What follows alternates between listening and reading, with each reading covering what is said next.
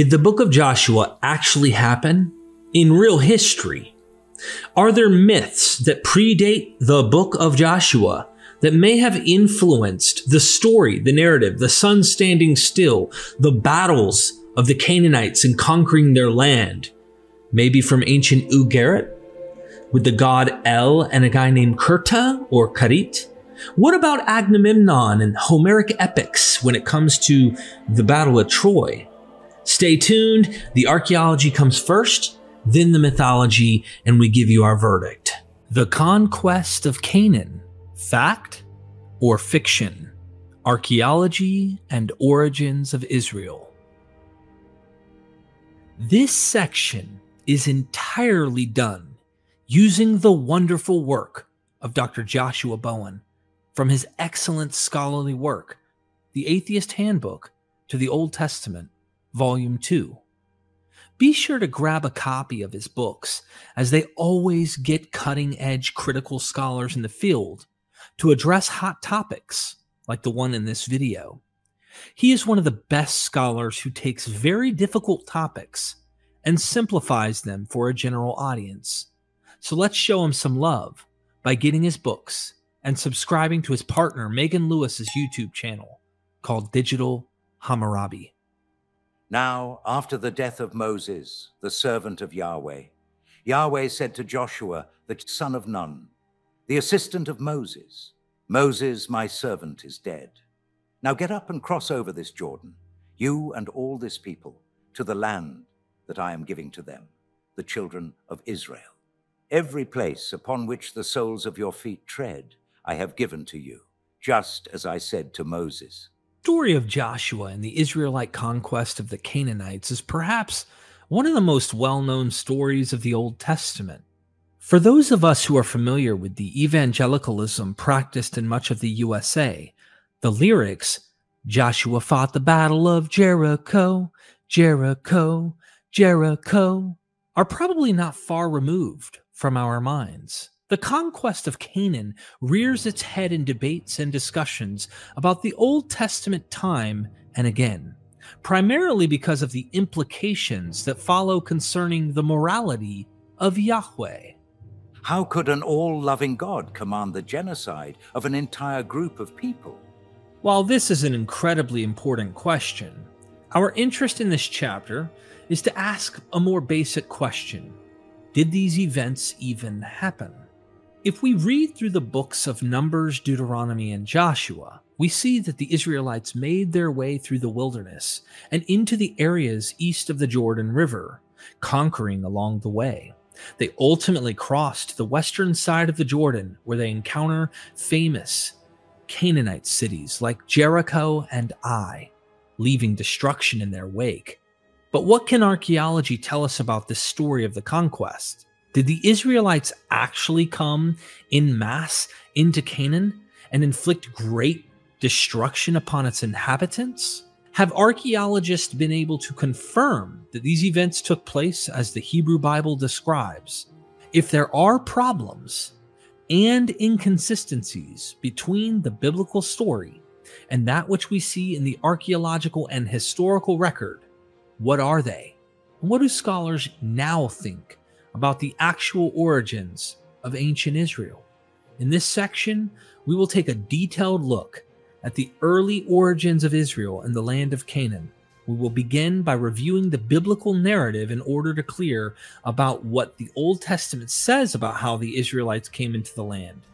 Following this, we will look into the problems with this narrative, specifically investigating what archaeologists have uncovered concerning several prominent sites that the Israelites were supposed to have destroyed.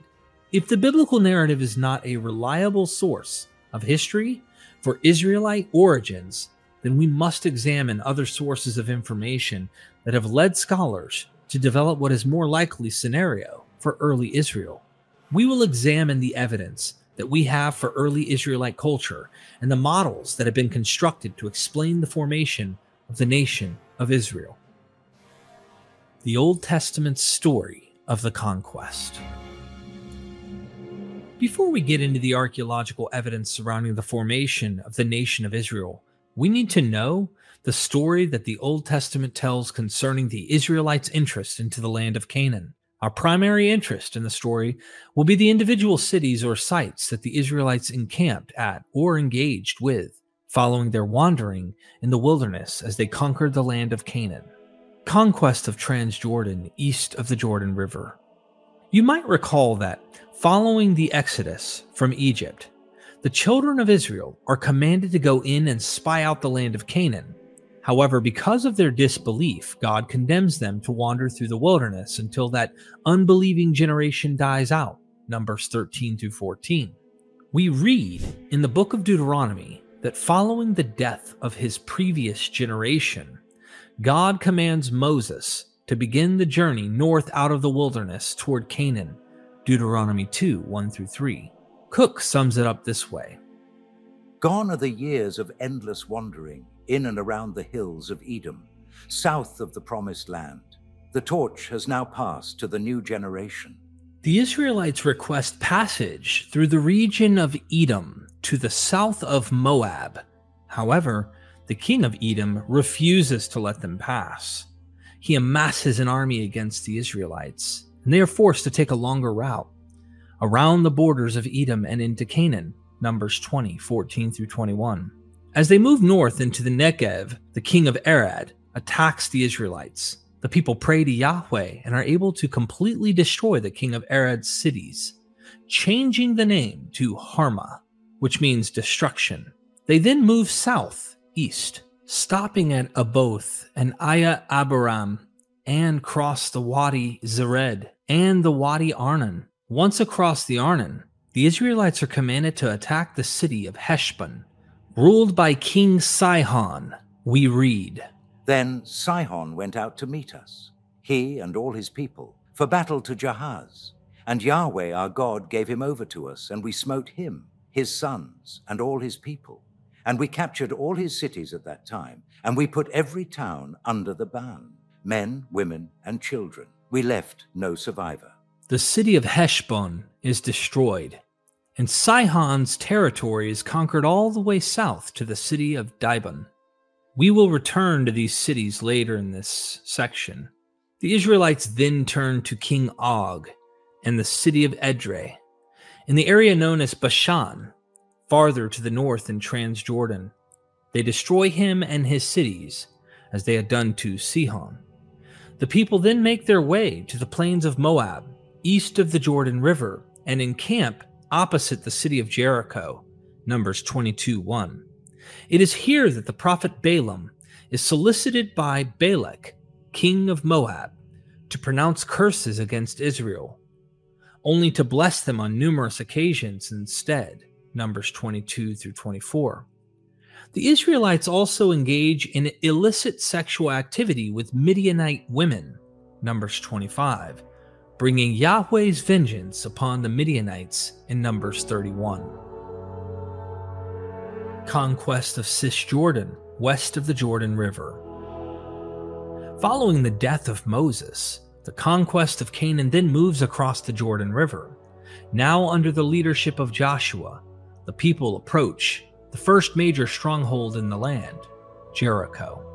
This is a story that many of us know, perhaps by heart. In Joshua 6, the Israelites are instructed by Yahweh to march around the city once a day for 6 days. On the 7th day, they are to march around the city walls 7 times. Give a great shout and the walls will come down. The people carry out the command, and the walls of the city indeed fall down. Jericho is completely dedicated to Yahweh, which means that nothing is allowed to be removed from it. They burn the city with everything still inside, except for Rahab, the prostitute, and her family. The city of Ai is their next target, and after some initial setbacks, Joshua 7, Joshua sets up an ambush and is able to take the city, setting it on fire. The text states that no survivors or fugitives are left alive, Joshua 8:22, except for the king of Ai. They even chase after those that flee, men and women, and put them to the sword, Joshua 8:24-25. The city of Ai is then burned to the ground and turned into a desolate place, Joshua 8:28. After being tricked by the Gibeonites into making a peace treaty Joshua 9. The Israelites are faced with fighting off a coalition. We read, And Adoni-Zedek, king of Jerusalem, sent to Hoham, king of Haran, and to Piram, king of Jarmuth, and to Japhia, king of Lachish, and to Davir, king of Eglon, saying, Come up to me and help me, so that we might strike Gibeon, for it has made peace with Joshua and with the children of Israel. As Israel has made a peace treaty with Gibeon, they are obligated to come to their aid. After routing the enemy coalition, they destroy cities of Makkedah, Libnah, Lachish, Eglon, Hebron, and Debir. Jabin, the king of Hazor, then amasses his own coalition against Joshua, including the kings of Madon, Shimron, Ashaph, and others. Joshua 11, 1-5. God delivers the coalition into their hands, and Joshua leads the army up to Hazor, the head of all the kingdoms. Joshua 11:10. They kill everyone and burn the city down. A summary of these campaigns and a list of the cities that are destroyed appears in Joshua 12, 7-24. To sum up, after leaving the wilderness towards the land of Canaan, the Israelites defeat several kings and cities before crossing over the Jordan River, most notably Sihon, king of Heshbon, and Og, king of Bashan. Upon crossing the Jordan, Joshua leads the people to destroy the cities of Jericho and Ai, followed by campaigns in the central hill country, the south, and finally in the north at Hazor. William Dever writes concerning the latter Cisjordan conquest. A close reading of the pertinent texts yields the following picture. In the book of Joshua, and to some extent in Judges, some 37 sites in Canaan west of the Jordan are said to have been taken, that is, seized and presumably destroyed. Problems with the biblical conquest story. But what can we say about the historical reliability of the conquest accounts in the Pentateuch and the book of Joshua? Does the archaeological evidence support the biblical account? There are several avenues available to us to approach these questions, but we will primarily focus on two. Were the cities in the conquest narratives occupied at the time of their purported destruction? And is there archaeological evidence for such destruction in the requisite period at the individual sites? Although this will be a bit of a spoiler, I think it's important to let the reader know where this chapter is headed, primarily because archaeological data can be a little complex. In light of this, I would like to quote John J. Collins, who writes concerning the archaeology of the cities in the conquest account. He observes, Of nearly 20 identifiable sites that were captured by Joshua or his immediate successors according to the biblical account, only 2, Hazor and Bethel, have yielded archaeological evidence of destruction at the appropriate period. Notice that Collins is engaging with both questions in his summary. Was there a city to be destroyed? And are there signs of such a destruction?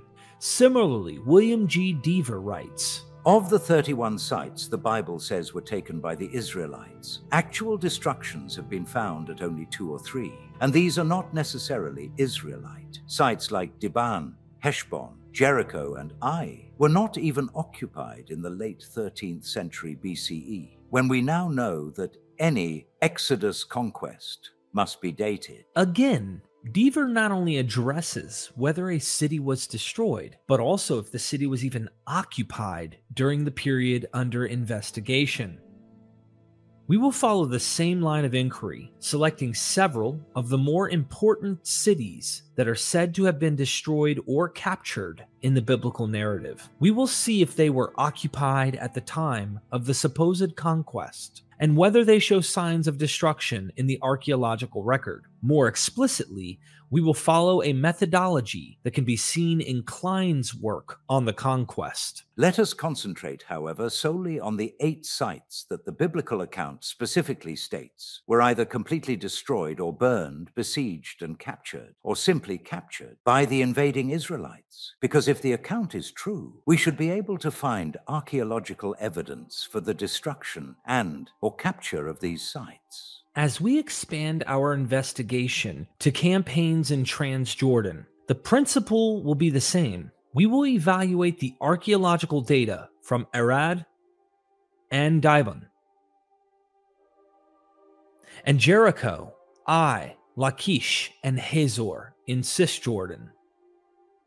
We need to determine the time frame in which we should be looking for occupation and destruction in these cities. In other words, if we find that a city was occupied in 1500 BCE and destroyed at that time, it will only be meaningful to our discussion if the conquest happened in or around 1500 BCE. However, if the conquest is supposed to have happened closer to 1250 BCE, then the destruction of that city in 1500 BCE will provide no positive evidence for the conquest. In that light, when should we be looking for a conquest of Canaan by the Israelites? There are only a few scholars that maintain the traditional date for the Exodus and conquest narratives, which place those events in the second half of the 15th century, circa 1447 and 1407 BCE. Most scholars who argue for the general historical validity of the biblical accounts have otherwise moved away from such an early date. William Dever writes, Today, all scholars, even most evangelicals, have abandoned that date. The few holdouts, neither mainstream biblicists nor archaeologists, can safely be ignored.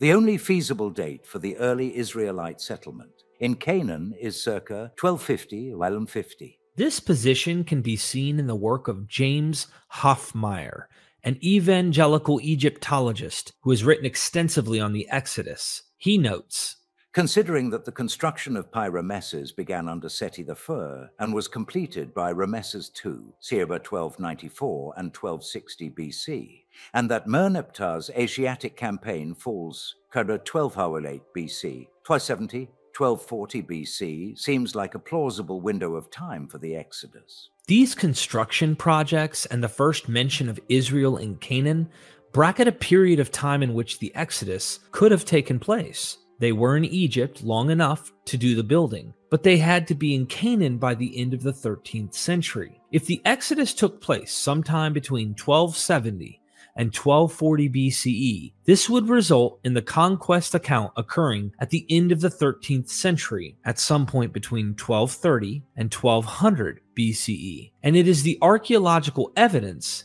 as we will see in this chapter, that has moved theories regarding the date of the Exodus or conquest forward several centuries. Lawrence T. Garrity argues, It is primarily the archaeological evidence from excavated Palestinian sites that has been used to bolster the current scholarly consensus that if there was an Israelite exodus from Egypt, it must have occurred sometime in the 13th century BCE. Conquered sites in the Negev and Transjordan.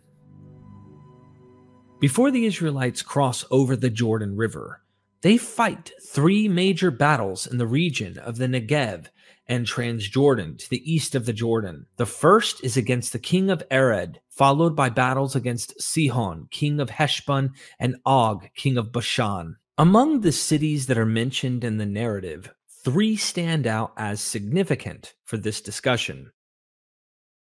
And Dibon, or Dibon. Whether one believes the conquest to have occurred in the late 15th century BCE or in the 13th century BCE, we would expect to find an occupied city at these sites during the late Bronze Age, circa 1500 to 1200 BCE. Is this what we find when we view the archaeological data? Let's begin our investigation with the fortified city of Arad in the Negev. The site was excavated in the mid-1960s for 5 dig seasons and for an additional 13 seasons in the 1970s and early 80s. During the first seasons, the areas of excavation were distributed throughout the site in order to determine its extent, nature, and stratigraphy. That is, the excavators selected their areas to dig in such a way that they would understand the overall layout placement of the buildings and stratigraphic nature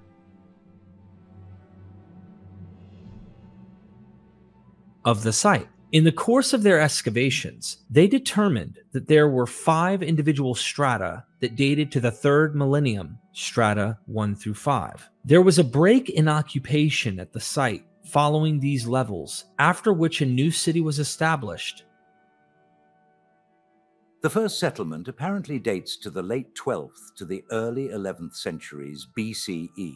Thus, there was no occupation at Arad, no city to be destroyed, from the 3rd millennium until the late 12th century, early 11th century, passing over the all too important Late Bronze Age. Of course, this gap of nearly 1,500 years between the 3rd millennium strata and those that follow in the 12th century presents a problem for the biblical narrative, where we would expect to see a significant occupation during the Late Bronze Age, circa 1500 to 1200 BCE. There is nothing. Indeed, Israel Finkelstein and Neil Silberman write, Almost 20 years of intensive excavations at the site of Tel Arad, east of Beersheba, have revealed remains of a great early Bronze Age city, about 25 acres in size, and an Iron Age fort, but no remains whatsoever from the Late Bronze Age, when the place was apparently deserted. The same holds true for the entire Beersheba Valley. Arad simply did not exist in the Late Bronze Age. We next turn our attention to the city of Heshbon, which is located at modern-day Tel Hasban. The site was excavated from 1968 until 1976. Garrity writes, 6 seasons of excavations have been carried out at Tel Hasban, the first 5 by the Andrews University, Berrien Springs, Michigan, and the last by the Baptist Bible College, Clark Summit, Pennsylvania. It is worth noting that these excavations were undertaken by Christian institutions. There were 4 areas in which the archaeologist excavated. They labeled them areas A through D, and they dug down until they reached virgin soil, ground that had not been disturbed by human activity. Garrity, one of the excavators, notes that they found 19 different occupation layers on the site.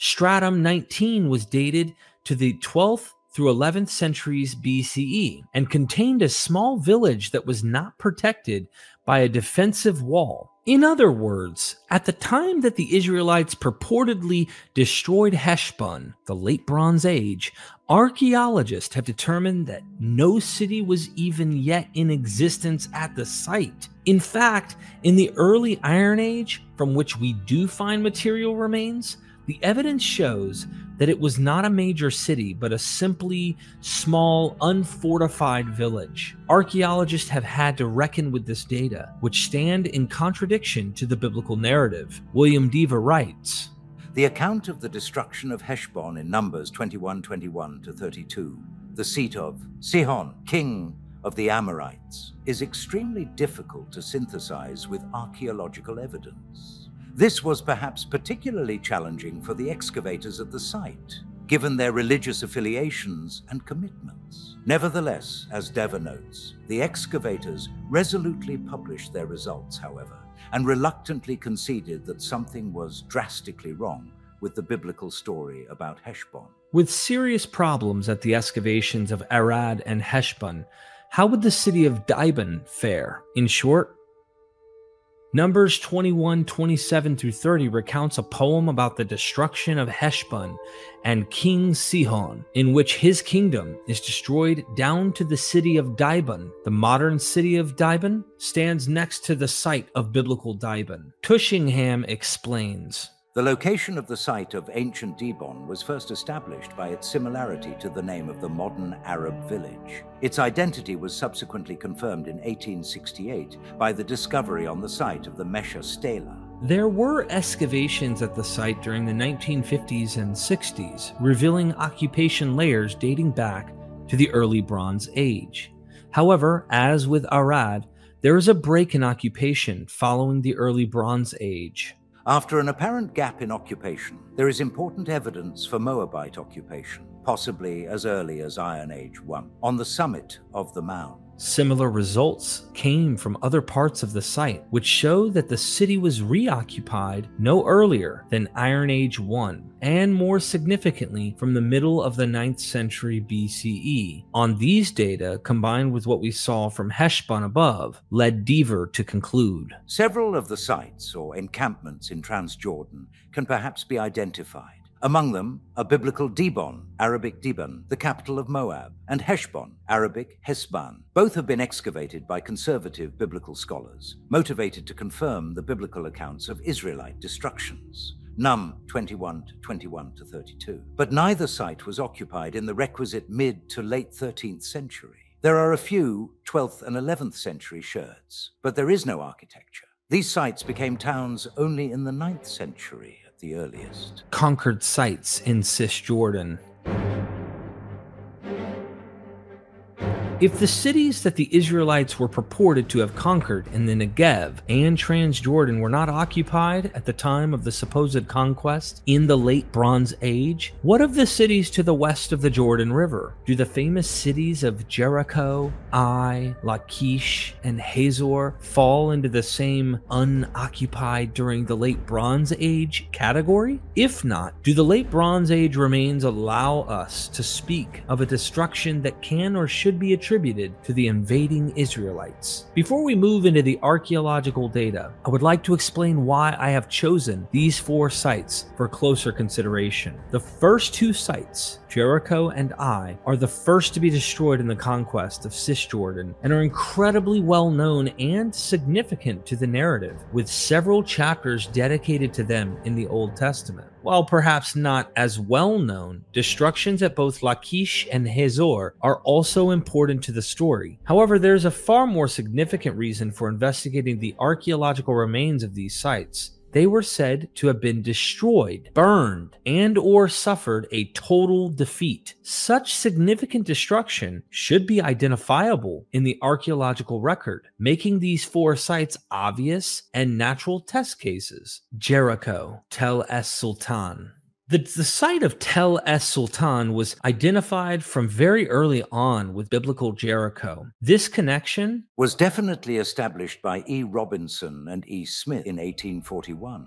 Much of the site was damaged by early excavation techniques, often making the data difficult to interpret. Although Charles Warren excavated at Jericho in 1868, he determined that there was nothing to be found at the site. However, in the early 20th century, 1907 to 1909, we see the first significant excavations at the site performed by Ernst Sellen and Karl Watzinger. They apparently made some errors with Jericho's chronology. Lorenzo Nigro writes, "The Austro-German expedition produced a detailed report, but adopted a wrong chronology. They attributed the Middle Bronze fortifications to the Israelite and the early Bronze city walls to the Canaanite city conquered by Joshua." John Garstang launched the next series of excavations at Jericho between 1930 and 1936, in which he determined that the city was destroyed around 1400 BCE. Go figure. This conclusion was challenged by Kathleen Kenyon, who went back through Garstang's data in order to determine if the destruction actually took place during the Late Bronze Age. She concluded, contrary to Garstang's interpretation, the walls of the city had not collapsed in 1400, but rather 1,000 years earlier, circa 2400 BCE. J.P. Dessel states her position. Jericho had not been inhabited in 1400 BCE, and there were only slight remains during the following century, 1400 to 1300 BCE. This is an important point to which we will return soon. Excavations were taken up again at the site beginning in 1997 by the Italian-Palestinian Archaeological Expedition to Tel Es Sultan, a joint pilot project carried on by Sapienza University of Rome and the Department of Archaeology and Cultural Heritage of the Palestinian Ministry of Tourism and Antiquities. Over 11 dig seasons from 1997 to 2015 2018, with work continuing to the present, not only were new areas excavated, but the previous data were also re-examined with respect to the dating and occupation of the site, primarily focusing on the Bronze and Iron Ages. Lorenzo Nigro explains the complexity of excavating at the site in this way. The archaeology of Jericho poses a multifaceted challenge.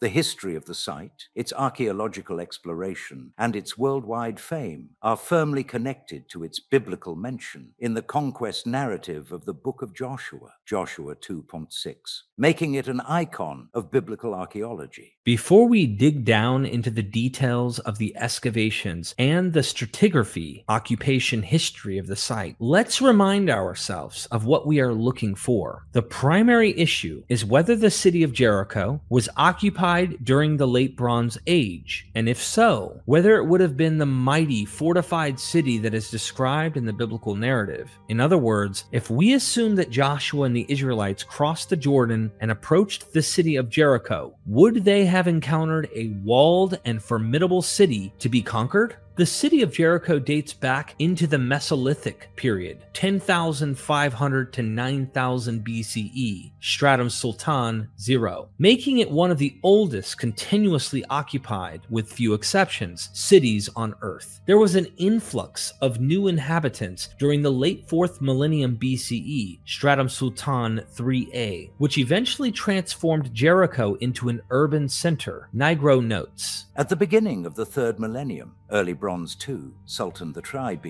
with the erection of a massive city wall and the enucleating of a public area on the central mound facing the spring and overlooking the whole oasis, Jericho became a real city. The city wall of early Bronze II, 3000 to 2800 BCE, Sultan 3b, which was made with more than 2,000 bricks, had a twofold purpose: to delimit the place where public functions and wealth were gathered and protected, and to dominate the oasis as a visible symbol of the new urban power. In spite of its massive size, the early Bronze II city was destroyed circa 2700 BCE by a severe earthquake. So during the early 3rd millennium BCE, Jericho became an urban center surrounded by a sizable city wall, but was ultimately destroyed by an earthquake. Following the earthquake, the city saw a significant rebuilding in early Bronze III, 2800 to 2250 BCE, Sultan 3c, including an expansion in size of the city wall. Nigro describes this massive fortification. The city walls were doubled, and the 13.1 ft 4m wide space in between the inner and outer walls, built of mud bricks on stone foundations, was kept free for pathways or storerooms,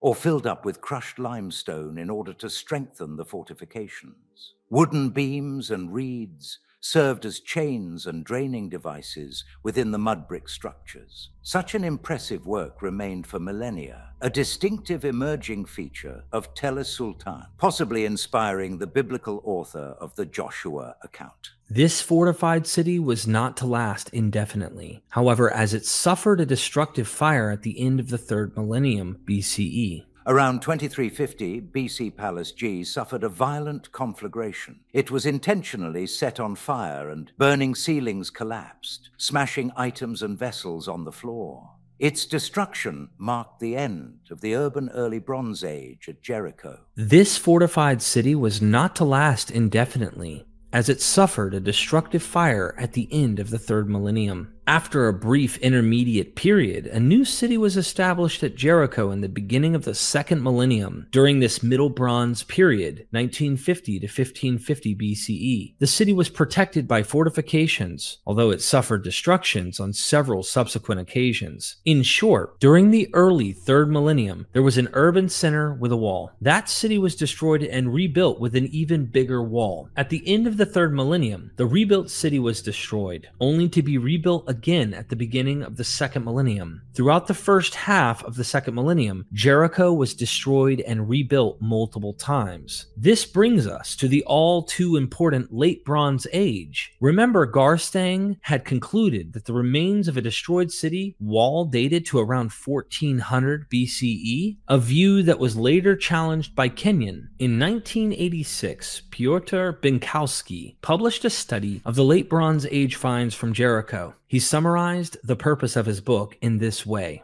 Much argument has raged over the interpretation of the LBA, Late Bronze Age, levels at Jericho because of its role in the Old Testament.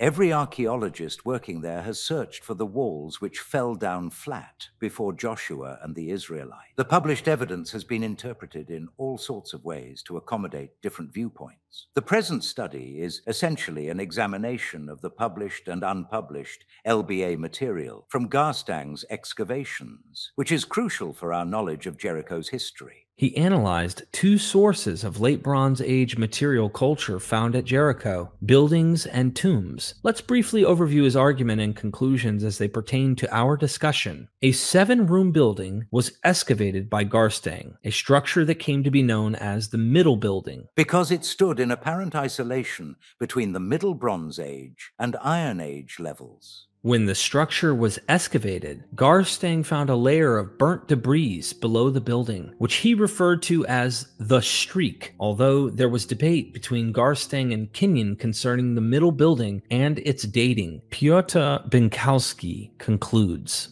The streak has been shown to date probably to the end of the Middle Bronze Age. The Middle Building, which overlies the streak, was associated with LBIA, early LBIIB pottery. There seems to be no alternative but to date the Middle Building to LBIIA, early LBIIB, c. 14th, 13th centuries, BC. So this Middle Building is most likely to be associated with the Late Bronze Age, dating to sometime in the late 14th and early 13th centuries BCE. It appears that the extent of overall occupation during the Late Bronze Age was rather minimal. The excavators found evidence of erosion having taken place at the site, and it was thought that because there was erosion in different periods, this might explain the lack of Late Bronze Age material culture. In other words, it was theorized that there was no Late Bronze Age remains because those portions of the site had eroded away. Against this, Binkowski concluded. In the total absence of any LB erosion debris, though, it seems extremely unlikely that LB occupation at Jericho extended much further than the Middle Building area. Because he would expect some washed away Late Bronze Age remains to show up on the site. The fact that this debris does not appear led Binkowski to posit that it was not there in the first place. In short, there does not appear to be any extensive Late Bronze Age occupation at Jericho. There was a building, the Middle Building, that had some limited associated remains. But given the scarcity of either in situ, on-site, remains, or erosion debris, it seems as though the occupation was quite limited, particularly to the area around the Middle Building. But the question on everyone's mind is, what about the walls? Remember, Joshua and the Israelites brought down the mighty defensive walls of Jericho. Is there evidence of a defensive wall during the Late Bronze Age? Garstang identified the remains of a defensive wall that he dated to the Late Bronze Age. However, upon closer inspection, Kenyon determined that this wall was actually to be dated much earlier, to the Early Bronze Age. Kenyon writes, of the defenses of the period, nothing at all survives. The double wall ascribed to the Late Bronze Age in the 1930-1936 excavations is composed in part of two successive walls, form the Early Bronze Age. For most of the circuit, only stumps survive. Even of these walls and of the Middle Bronze Age, glacis that buried them, only the part on the slopes of the mound was intact. There is not the slightest trace of any later wall. Kenyon's conclusion that there was no Late Bronze Age fortifications, including a defensive wall, has been maintained by later archaeologists. Binkowski, for example, concludes, it appears extremely unlikely that there are any town walls at Jericho, which could date to the Late Bronze Age. The actual area of occupation in this period seems to have been limited to the area around the Middle Building. Similarly, Lorenzo Nigro writes, No evidence of a fortification system for this period existed, and Garstang's wall of City D was a wrong attribution to the late Bronze of the early Bronze III double city wall. So there appears to have been a minimal amount of late Bronze Age occupation on the site and no defensive wall. Does this picture fit well with what we know of sites that existed throughout the rest of Canaan during the late Bronze Age? Binkowski says that it does. Study of the settlement pattern of the LBA in Canaan shows that in the 14th century BC, 37% of known settlements were less than 1 hectare in size. Furthermore, only 8 out of 76 known LBA settlements in the whole of Canaan were fortified, and all but 1 of these were larger than 1 hectare. The vast majority of settlements were not fortified. It would seem, therefore, that a tiny unwalled Jericho fits the pattern in LB Canaan extremely well. The most recent excavators agree. This is, of course, fairly normal since the majority of sites in Palestine are devoid of a new fortification system in this period, after having been submitted to Egyptian 18th dynasty control.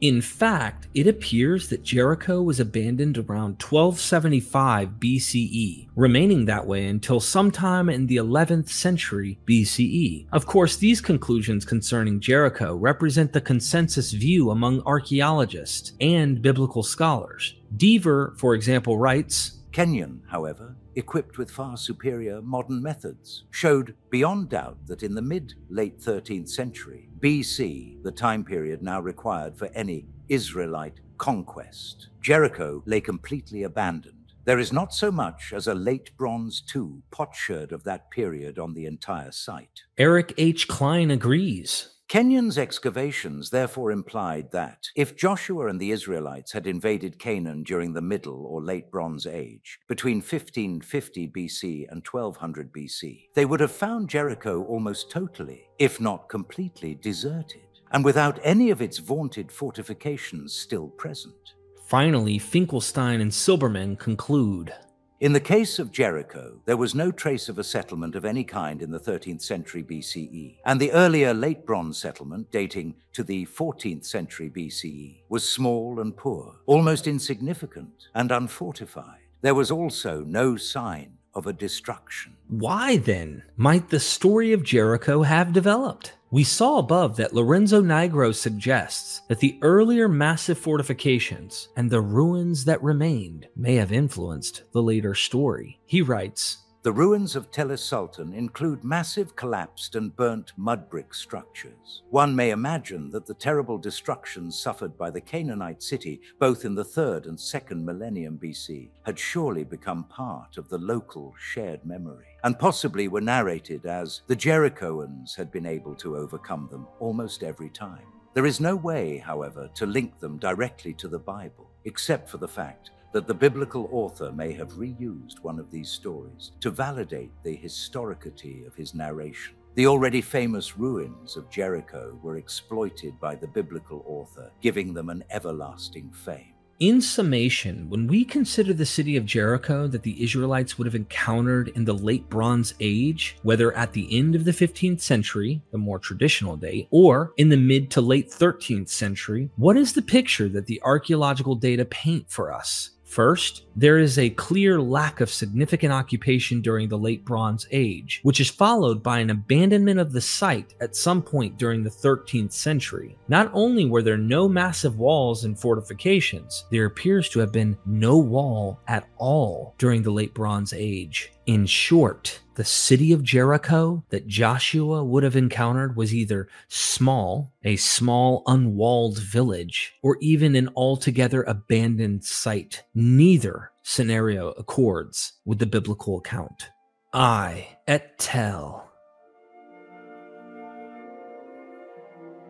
Following the defeat of the city of Jericho, the book of Joshua reports, And Joshua burned Ai, and made it a ruin mound forever, a desolation, until this very day. The city of Ai has been identified as the site et tel, which means ruins, appropriately the same word for ruin mound used in Joshua 8:28. Klein writes, The ancient city of Ai has been identified with the site of Et Tel ever since the days of the early explorer Edward Robinson in 1838. This identification has not gone unchallenged by some evangelical scholars, but this will be addressed soon. The site of Et Tel has occupation layers that date back into the late 4th millennium BCE and has been excavated by several archaeological teams. The nearly 28-acre mound was first sounded by Garstang, by now a familiar name, in 1928. He dug 8 trenches in different areas of the Tel, along the southern and western parts of the early Bronze Age city. From 1933 to 1935, 3 dig seasons were completed by J. Marquest Cross. These excavations uncovered strata from the early Bronze Age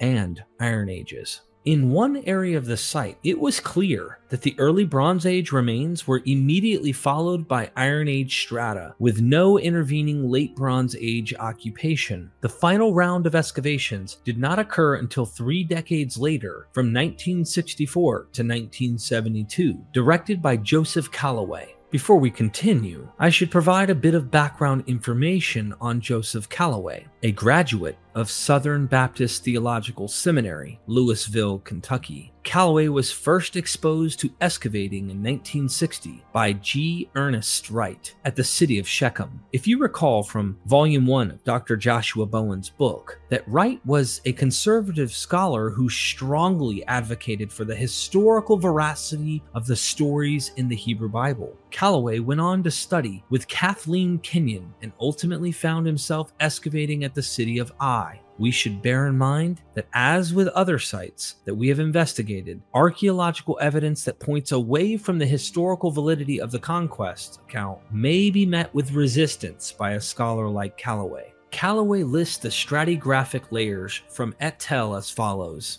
You can see the chart. The most important thing to recognize in this chart is the bolded text, is the sizable gap in the stratigraphic layers from the early Bronze Age, 3rd millennium BCE.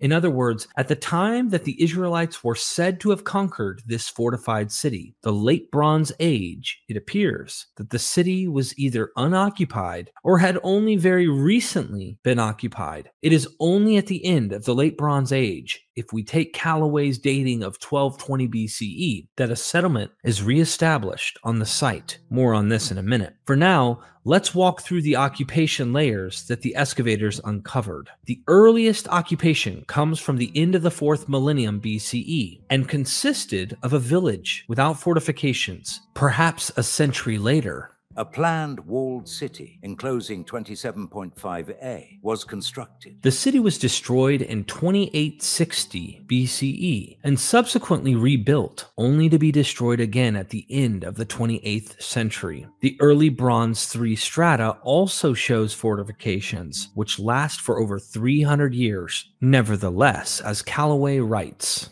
violent destruction overtook the city in about 2400 BCE. The site then stayed in ruins for over a millennium. The site of Ai was abandoned and left in ruins after its destruction in about 2400 BCE until about 1220 BCE, at the beginning of the Iron Age. Except for some possible transitory occupation during the early to mid-2nd millennium BCE, the site was apparently completely deserted for over 1,000 years. Again, the break in occupation through the Middle and Late Bronze Ages is particularly troublesome for the biblical account of the conquest. Finkelstein explains, Ai was uninhabited from the end of E.B. Thrur, circa 2400 BCE, until the beginning of the Iron Age, a fact which naturally has far-reaching implications for evaluating the biblical conquest traditions. Similarly, Klein notes, but Ai was destroyed and abandoned by 2400 BC, more than 1,000 years before the Israelites could have possibly been in the region. A new city did not rise upon the ruins at Et Tel until around 1200 BC. What did Callaway make of this discrepancy between the biblical text and the archaeological data? Initially, it appears that he attempted to provide a workable solution to the problem. Finkelstein writes that in 1968, Callaway solved the problem of the contradiction between the biblical narrative, the conquest of Ai, and the archaeological evidence, the absence of late bronze remains. The inhabitants of the first phase were not Israelites, Canaanites, but perhaps Hivites, and the conquest of Ai was simply the takeover of this village by Israelites, who then became the occupants of the site in the second phase. Ultimately, however, it appears that Callaway resigned himself to the reality of the discrepancy between the text and the archaeological data. As Deaver notes, Callaway put it this way in 1985. For many years, the primary source for the understanding of the settlement of the first Israelites was the Hebrew Bible. But every reconstruction based upon the biblical traditions has floundered on the evidence from archaeological remains. Now, the primary source has to be the archaeological remains. in fact, it appears that Callaway Took early retirement from his very conservative seminary rather than risk being the cause of theological embarrassment. Before we conclude this section, let's take a look at some of the challenges that have been put forth concerning the identification of biblical I with Etel. Deaver writes concerning this potential misidentification. A few other scholars, mostly fundamentalists, tried another tactic too: save, destroy, I. They insisted that the story of destruction was really about Canaanite Bethel, only about 2 miles distant, which does have a destruction level dating to Ka 1200 BC. The story got displaced to Bethel by mistake, since Ai, the ruin heap, as its name means, must have been so obvious that some site got destroyed. Other scholars attempt to locate biblical Ai somewhere else, which is unlikely since the ruin is obviously the mound discussed here, still prominent today. One such conservative scholar is Bryant Wood. Klein notes, Bryant Wood has been conducting excavations since 1995 at the nearby site of Khirbet el-Makatir, just 1 mile from Et Tel. There, he claims to have found evidence of both occupation and destruction dating to the 15th century BC, which he attributes to Joshua and the invading Israelites. As we have seen, this is a fringe position, but not only with respect to the date of the conquest in the 15th century BCE, the same holds true for the identification of the site of Ai, much of the same with Callaway's original solution to the conquest problem. Finkelstein's words could equally apply to Wood. He obviously arrived at this strange solution in a desperate attempt to find some way to accommodate the biblical narrative with the archaeological evidence. This general tendency to privilege the biblical accounts can even be seen in the works of James Hoffmeyer. He writes, Some have suggested that the lack of any late Bronze Age cultural remains simply indicates that the site of Et Tel is not biblical Ai. Site identification is one of the most challenging tasks for an archaeologist. Other sites have been proposed for Ai, so we will have to see where further evidence leads. In the same section, Hoffmeyer argues that the late Bronze Age remains of Jericho were probably washed away. One reason for the limited data is that this city was unoccupied for several centuries. Exposure to the elements, rain and wind, resulted in considerable erosion. Thus, little can be said about the late Bronze Age settlement.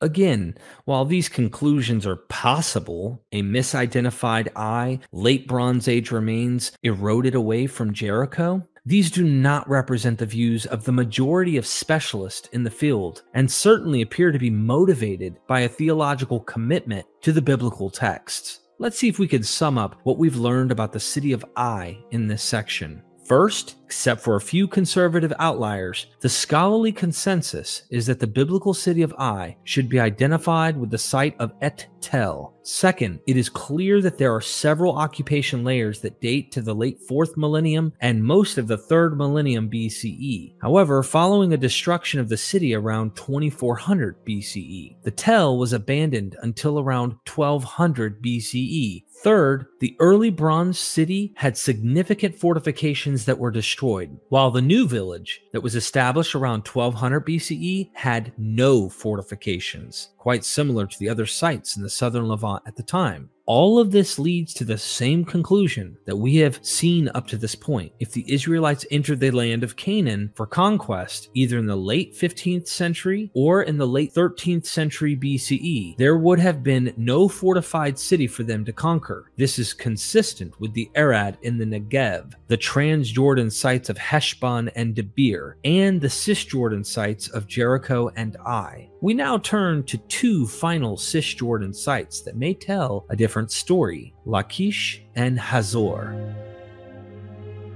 Lachish. As with Jericho and Ai, in Joshua 10, the Israelites fight against several cities that are subjected to destruction, including Lachish. Joshua 10:31-34. The site of Tel Lachish, located in the area known as the Shephelah, was approximately 31 acres in area. Although the site, Tel El Hesi, was earlier identified as Lachish, there has been general consensus that Tel Lachish is the correct identification since 1929, when Albright first made the connection. The first significant excavations were performed between 1932 and 1938, directed by John Starkey. Several decades later, in the late 1960s, Yohanan Aharani excavated Lachish. David Usishkin notes that during Aharani's dig seasons, various late Bronze and Iron Age remains were uncovered. Beginning in 1973, David Usishkin began his work at the site. Excavations ran until 1994. Most recently, a fourth round of excavations has run from 2013 to 2017. Under the co-direction of Joseph Garfinkel, Michael G. Hazel, and Martin G. Klingbeil. During the Early Bronze 1 and 2, there was limited occupation at the site. In Early Bronze 3, the occupation expanded, possibly covering the entire mound. It appears that the Early Bronze 3 settlement included fortifications and, like many other sites, was destroyed or abandoned at the end of the Early Bronze period. The city was reoccupied during the Middle Bronze Age, complete with fortifications. As you might expect, it suffered a destruction that probably concurred with the destruction of other great contemporary cities, such as Jericho and Shechem. We now turn to the Late Bronze Age remains. What kind of occupation is seen at the site during this period? And did it suffer a destruction similar to the one described in the Hebrew Bible? Ushiskin writes, following the destruction of the Middle Bronze city, the settlement recovered slowly, becoming again a large and important city-state in the 14th century, reaching its zenith in the 12th century BCE. This seems promising for the biblical narrative. The site was occupied in the 14th century and greatly increased in size in the 12th century BCE. There was a large Canaanite temple, the so-called Fassi Temple, that was excavated by Starkey. It was rebuilt 2 times and can be associated at different times with different strata, Fassi Temples 1 through 3. The last phase of this temple, Fassi Temple 3, was destroyed at about 1200 BCE at the end of Stratum 7. Another Canaanite-style temple, designated the Acropolis Temple, was constructed in Stratum 6, Canaanite occupation that would ultimately be destroyed by a fire around 1130 BCE. Usishkin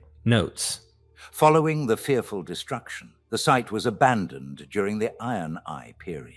Surveys indicated that the settlements in the surrounding region also ceased to exist at that time. Let's take a second to review. First, there was occupation at the site of Lachish during the Early and Middle Bronze Ages, as well as in the Late Bronze Age. This Canaanite occupation suffered a destruction around 1200 BCE, but it remained a Canaanite city until Lachish was completely destroyed around 1130 BCE. In other words, following Level 7 destruction and subsequent Level 6 rebuilding, Lachish remained a Canaanite city. It did not become an Israelite one. There are some obvious problems with this data when it comes to the biblical story. First, although we have a Late Bronze Age destruction at a time that might work for the commonly accepted later date of the conquest, sometime around 1200 BCE, the new city that was rebuilt was not an Israelite occupation. It continued to be Canaanite. Klein states the problem in this way. But evidence shows that the site was reoccupied instantly, and the Canaanite city of level 6 quickly flourished, only to be destroyed about 1150 BC. If the Israelites had caused the destruction of level 7 at Lachish, we would expect the city of level 6 to exhibit characteristics of an Israelite settlement, rather than a Canaanite settlement. Secondly, if we assume that the second destruction of Lachish represents the handiwork of the conquering Israelites under Joshua, we would have to conclude that even the late date for the conquest is not late enough, Deaver writes. Albright and others were once fond of citing the massive late Bronze Age destruction of Lachish as evidence to support the biblical narrative, after which it was abandoned for as long as 2 centuries. Albright dated the relevant destruction to ca. 1225 BC, but large-scale excavations carried out by Israeli archaeologists in 1973-87 have proven that the destruction in question took place perhaps as late as 1170 BC. That is, some 50 years too late for our commander-in-chief Joshua. In a similar vein, Klein writes, "It is now clear that the Canaanite city of Lachish was destroyed at least half a century later than anyone previously thought, at about 1150 BC rather than 1210 BC or even 1410 BC. The destruction of Lachish is unlikely to be the result of a conquest by Joshua and his army of Israelite." What are we to make of these 2 destructions? Who brought down the Stratum 7 city? Who destroyed the city in Stratum 6? While it was likely not the Israelites, Klein remains cautiously non-committal about the perpetrators. "It is unclear who destroyed Lachish the 6th or the earlier city of Lachish 7th. Both or neither could have been devastated by the Sea Peoples, or by someone or something else entirely." In short, we don't know who destroyed Lachish, but it almost certainly wasn't Joshua and the invading Israelites. Hazor. Our last site under investigation will be Tel Hazor. The head of all those kingdoms. Of all the sites that have been excavated in the search to support the historical validity of the conquest account in the Hebrew Bible, this may be the site that comes the closest to aligning with the text. As we have done in the preceding discussion, Hazor will be examined to see if the occupation layers from the late Bronze Age appear to align with what the Bible records Joshua doing to the city. Outside of the Hebrew Bible, the city of Hazor appears in text from both beginning in the early 2nd millennium BCE. Amnon bin Tor writes, Hazor is first mentioned in the Egyptian execration texts from the 19th or 18th century BCE. It is the only Canaanite city mentioned, together with Laishdan, in the Mari documents of the 18th century BCE, that point to Hazor, having been one of the major commercial centers in the Fertile Crescent.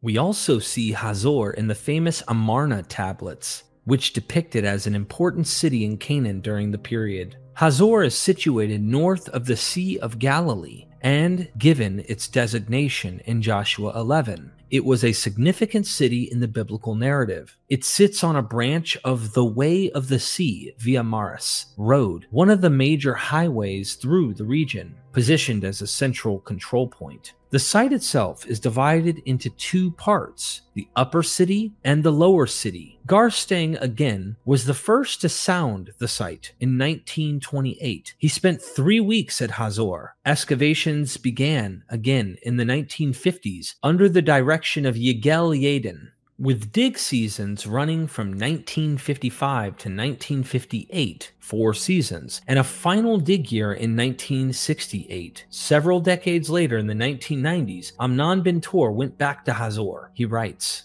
Since 1990, excavations have been conducted every year under the direction of this writer, and from 2006 under joint direction with Sharon Zuckerman of the Institute of Archaeology of the Hebrew University of Jerusalem, until her untimely death in 2014.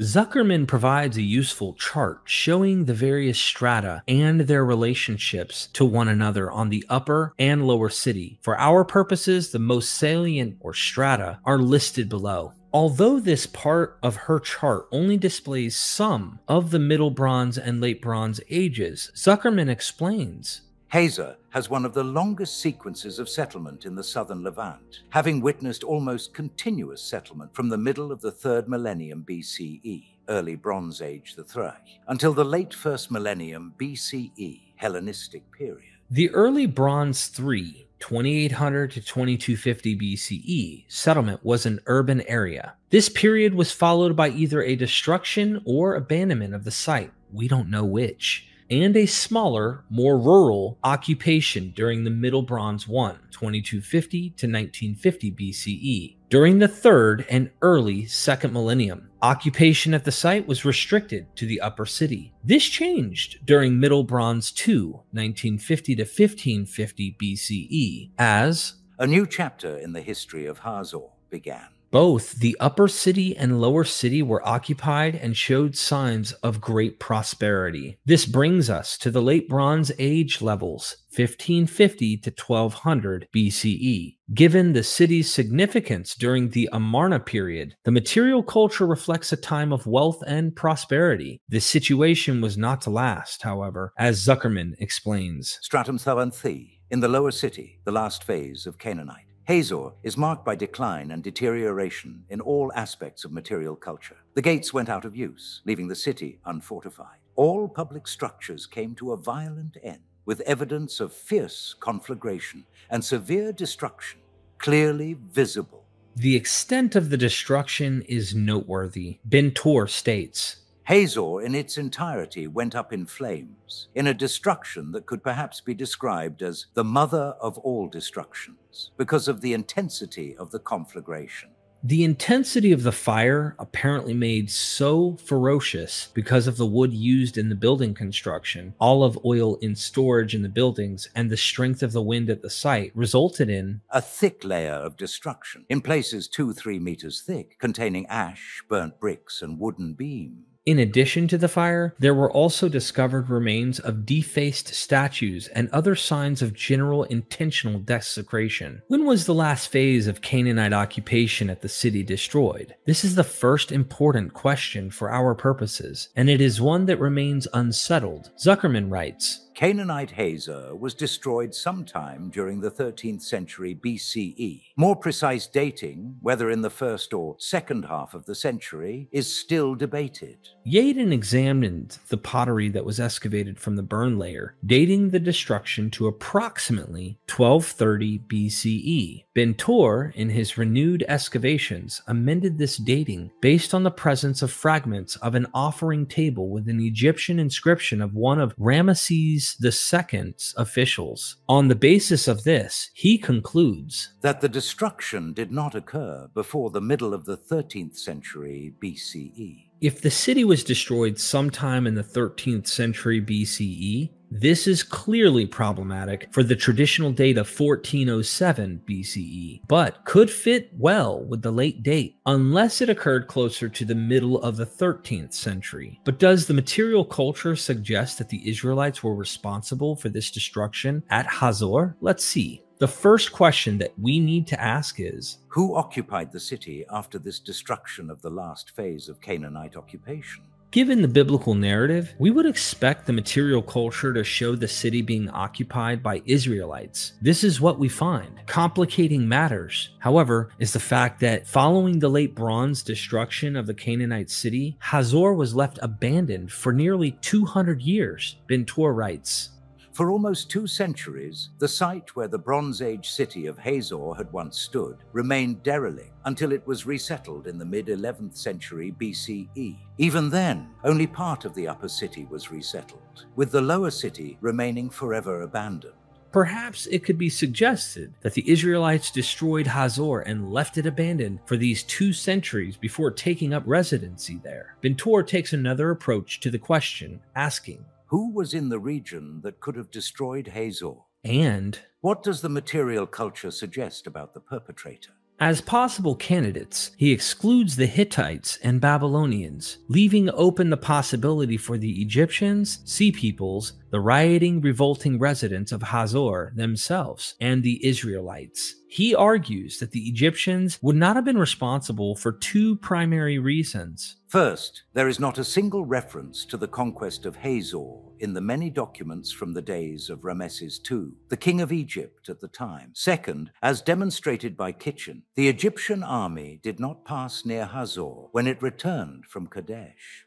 The revolting Canaanite inhabitants, he argues, should also not be blamed for the destruction. One reason among several listed is the abandonment of the site following the destruction. If the city had been destroyed by its own residents, why did they leave the place after their victory? As for the Sea Peoples, Ben-Tor argues that Hazor lies inland, far from the coastal area in which the Sea Peoples took any interest, and points out that no pottery typical of the Sea Peoples was present at the site. To him, the most reasonable conclusion is that the archaeological finds at Hazor clearly indicate that Bronze Age Hazor underwent a single destruction sometime in the course of the 13th century BCE, presumably at the hands of the tribes of Israel that had come to settle in the land. What are we to conclude then? Klein provides this helpful summary. The identification of the perpetrators is also uncertain. Ben-Tor generally agrees with the previous excavator Yigael Yadin that the Israelites are the most likely and logical agents of destruction, while the other co-director, the late Sharon Zuckerman, believed that there was a period of decline immediately preceding the destruction and suggested that the devastation was perhaps caused by an internal rebellion of the city dwellers themselves, after which the city lay abandoned until sometime during the 11th century BC. There are certain things that we can determine from these data and interpretations. First, if the city was destroyed in the second half of the 13th century BCE, this is certainly problematic for the traditional date, but may work for the late date of the biblical conquest narrative, depending on when in the second half of the 13th century. However, the abandonment of the site following the last Canaanite occupation remains somewhat problematic. What can we say?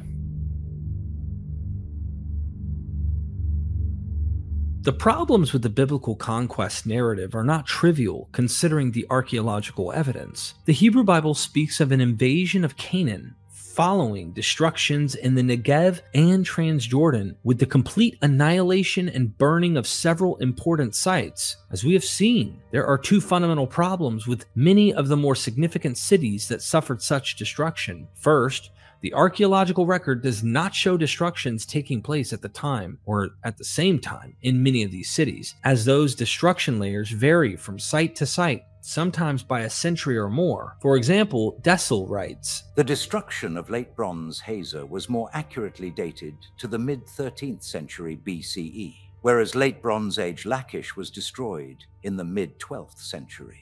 So while a number of late Bronze Age city-states claim to have been destroyed by Joshua, such as Lachish, Hazor, and Bethel, were indeed destroyed, they were not all destroyed at the same time. Second, several sites were not even occupied during the Late Bronze Age, the period required for the Israelites to have destroyed their occupants. Dessel concludes, "Many sites mentioned in conquest narratives were unoccupied in the Late Bronze Age too, or the Iron Age IA.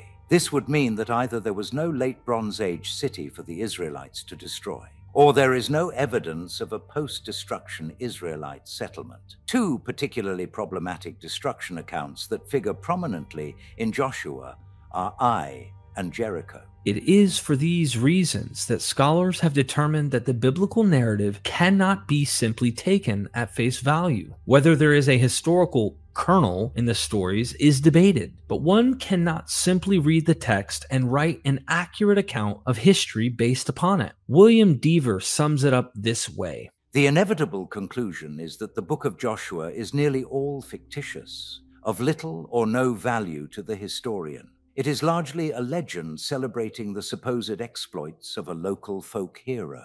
What do scholars think about Israel's origins?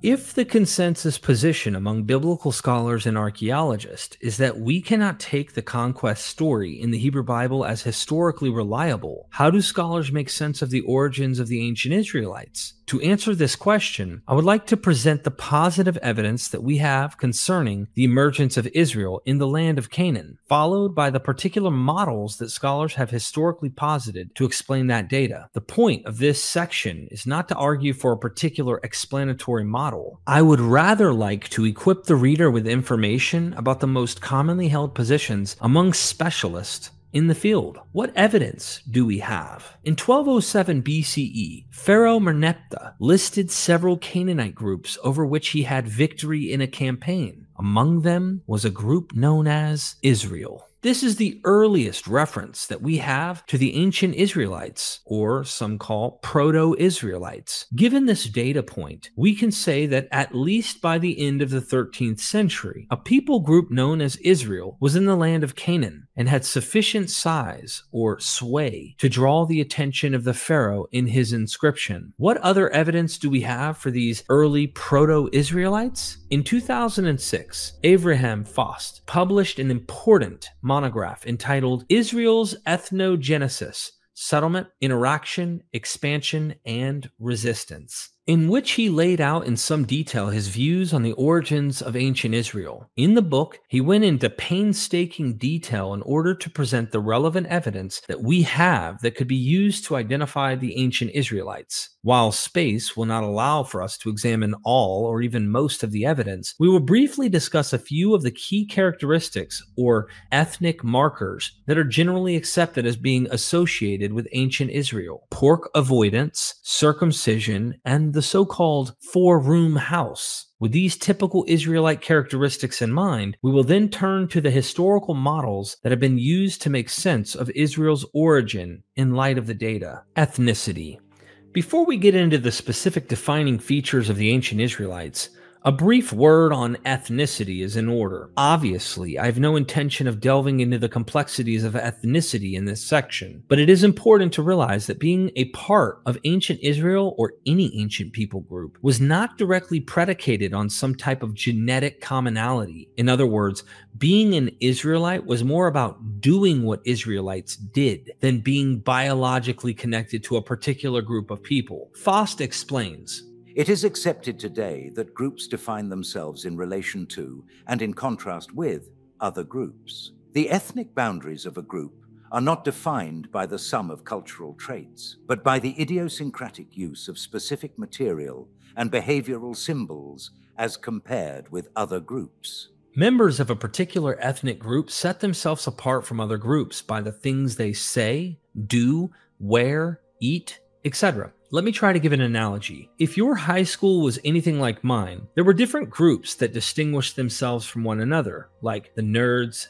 jocks, etc. What made each group distinct was often what they did differently from the other groups, and one could place a person into one of the groups based on what they wore, how they acted, etc. The same is true for ancient ethnic groups. If we can identify a shared constellation of characteristics that are shared among a certain group that distinguish that group from the other groups, these can be called that particular group's ethnic markers. While Faust argues that we can't simply identify someone as part of an ethnic group because of one of these characteristics, he concludes that there is enough of a correlation between various aspects of the material culture and the people living in the hill country of Canaan to determine that these were ancient Israelites. He writes, "What we are searching for is therefore the historical context in which the different traits could have become meaningful and from which they were bestowed with additional and new meaning." In other words, the goal is to identify several characteristics or customs that were known to be common to ancient Israelites. This will aid in identifying groups that appear to have adhered to a set of shared customs in the early Iron Age in Canaan, allowing us to reasonably determine when and how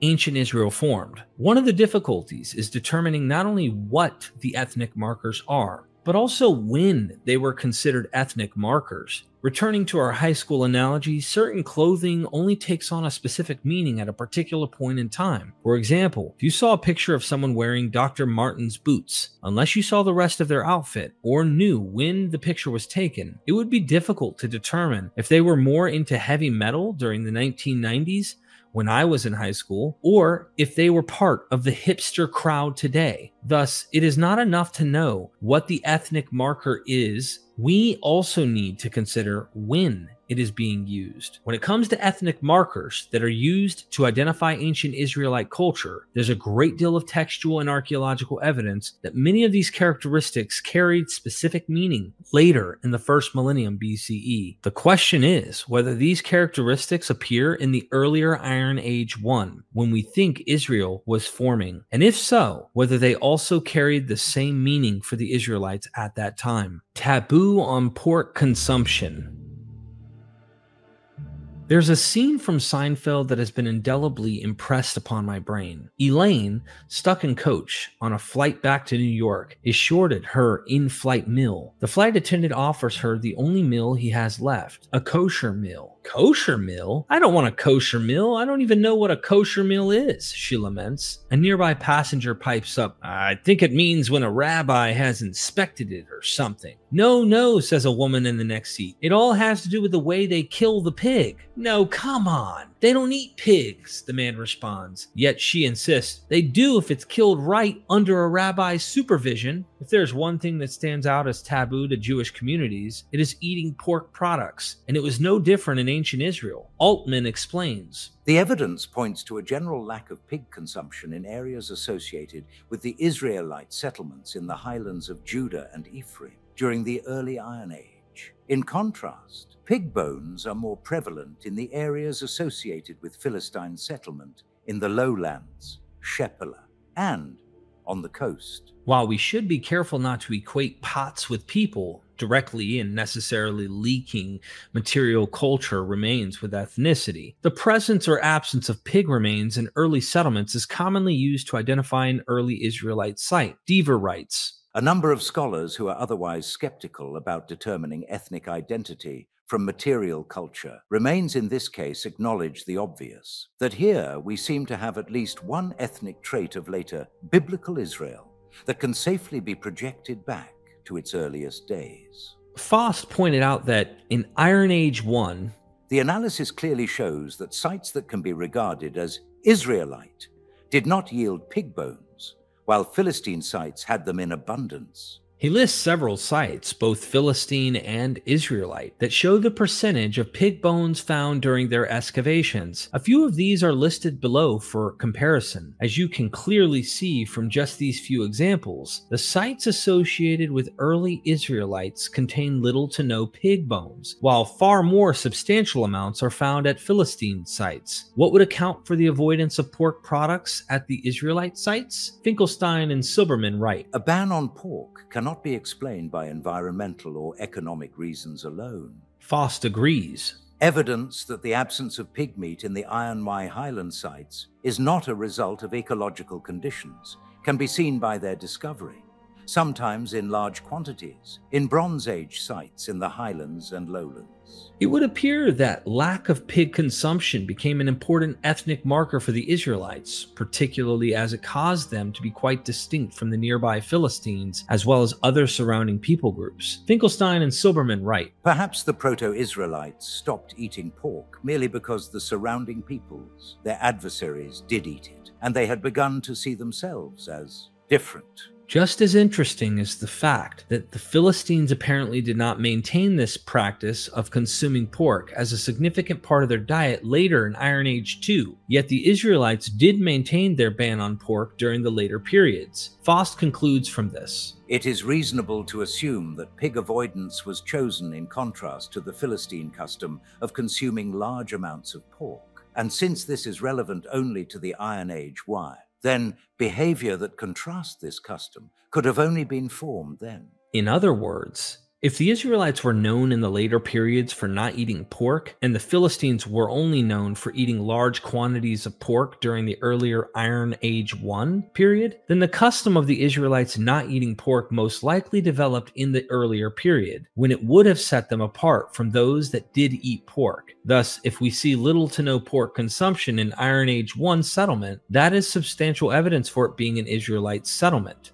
I brought up the pig bones with archaeologist Jonathan Adler in an email, and he updated me that in 2013, an article called Pig Husbandry in Iron Age Israel and Judah, New Insights Regarding the Origin of the Taboo, a different perspective, gets mentioned. These data show that Philistines in cities raised pigs and consumed pork. Philistines at rural sites didn't raise and eat pigs. Judeans in Iron II didn't raise pigs. Israelites at the same time did raise and eat pigs. Bottom line, there are many reasons to raise or not raise pigs. One could say that pork did not characterize Judean cuisine. This would be fair, but no reason to think it was a taboo, that it was related to anything religious or had anything to do with any putative Torah.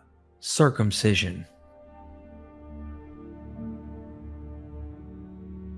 Although circumcision is known from the Hebrew Bible as a distinct characteristic of Israelite culture, see Genesis 17 and Joshua 5, for example, the custom did not originate with the Israelites. The practice can be traced at least as far back as the 3rd millennium BCE, both in Syria and Egypt. In spite of the early history of the ritual practice, it seems clear that the Israelites adopted circumcision in such a way that it set them apart from the nations around them. In the Hebrew Bible, we see that the term uncircumcised is used as a pejorative when referring to groups like the Philistines. However, the context in which the term is used this way appeared to refer to the time of Israel's formative years in Iron Age 1. In other words, when we see a Philistine being called uncircumcised in a derogatory sense, like in the books of Samuel, it is supposed to be describing a time early in Israel's history. Faust writes, "The striking element is that they refer to the Philistines in such a negative manner only in texts that are meant to describe the reality during the late Iron Wides." Other biblical texts suggest that the Philistines began practicing circumcision by the later Iron Age 2. For example, Faust cites Ezekiel 32, where the prophet's list of uncircumcised peoples includes Assyria, Elam, and some others among the latter, but no mention is made of the Philistines. If, in fact, the Philistines were practicing circumcision after the Iron Age 1, then, as Faust argued concerning pork consumption, the time that the Israelites would have distinguished themselves by practicing circumcision would more likely have been the earlier period. He concludes, "This explanation goes well with the biblical view, which uses circumcision in certain earlier contexts as an ethnic marker." The four-room or pillared house. The typical pillar courtyard house is best seen as a farmhouse, providing a large nuclear or extended family with all its needs. These houses are often referred to in the literature as four-room or three-room houses, because the plan is that of a U-shaped structure with 2 or 3 rooms or banks of rooms surrounding a central courtyard.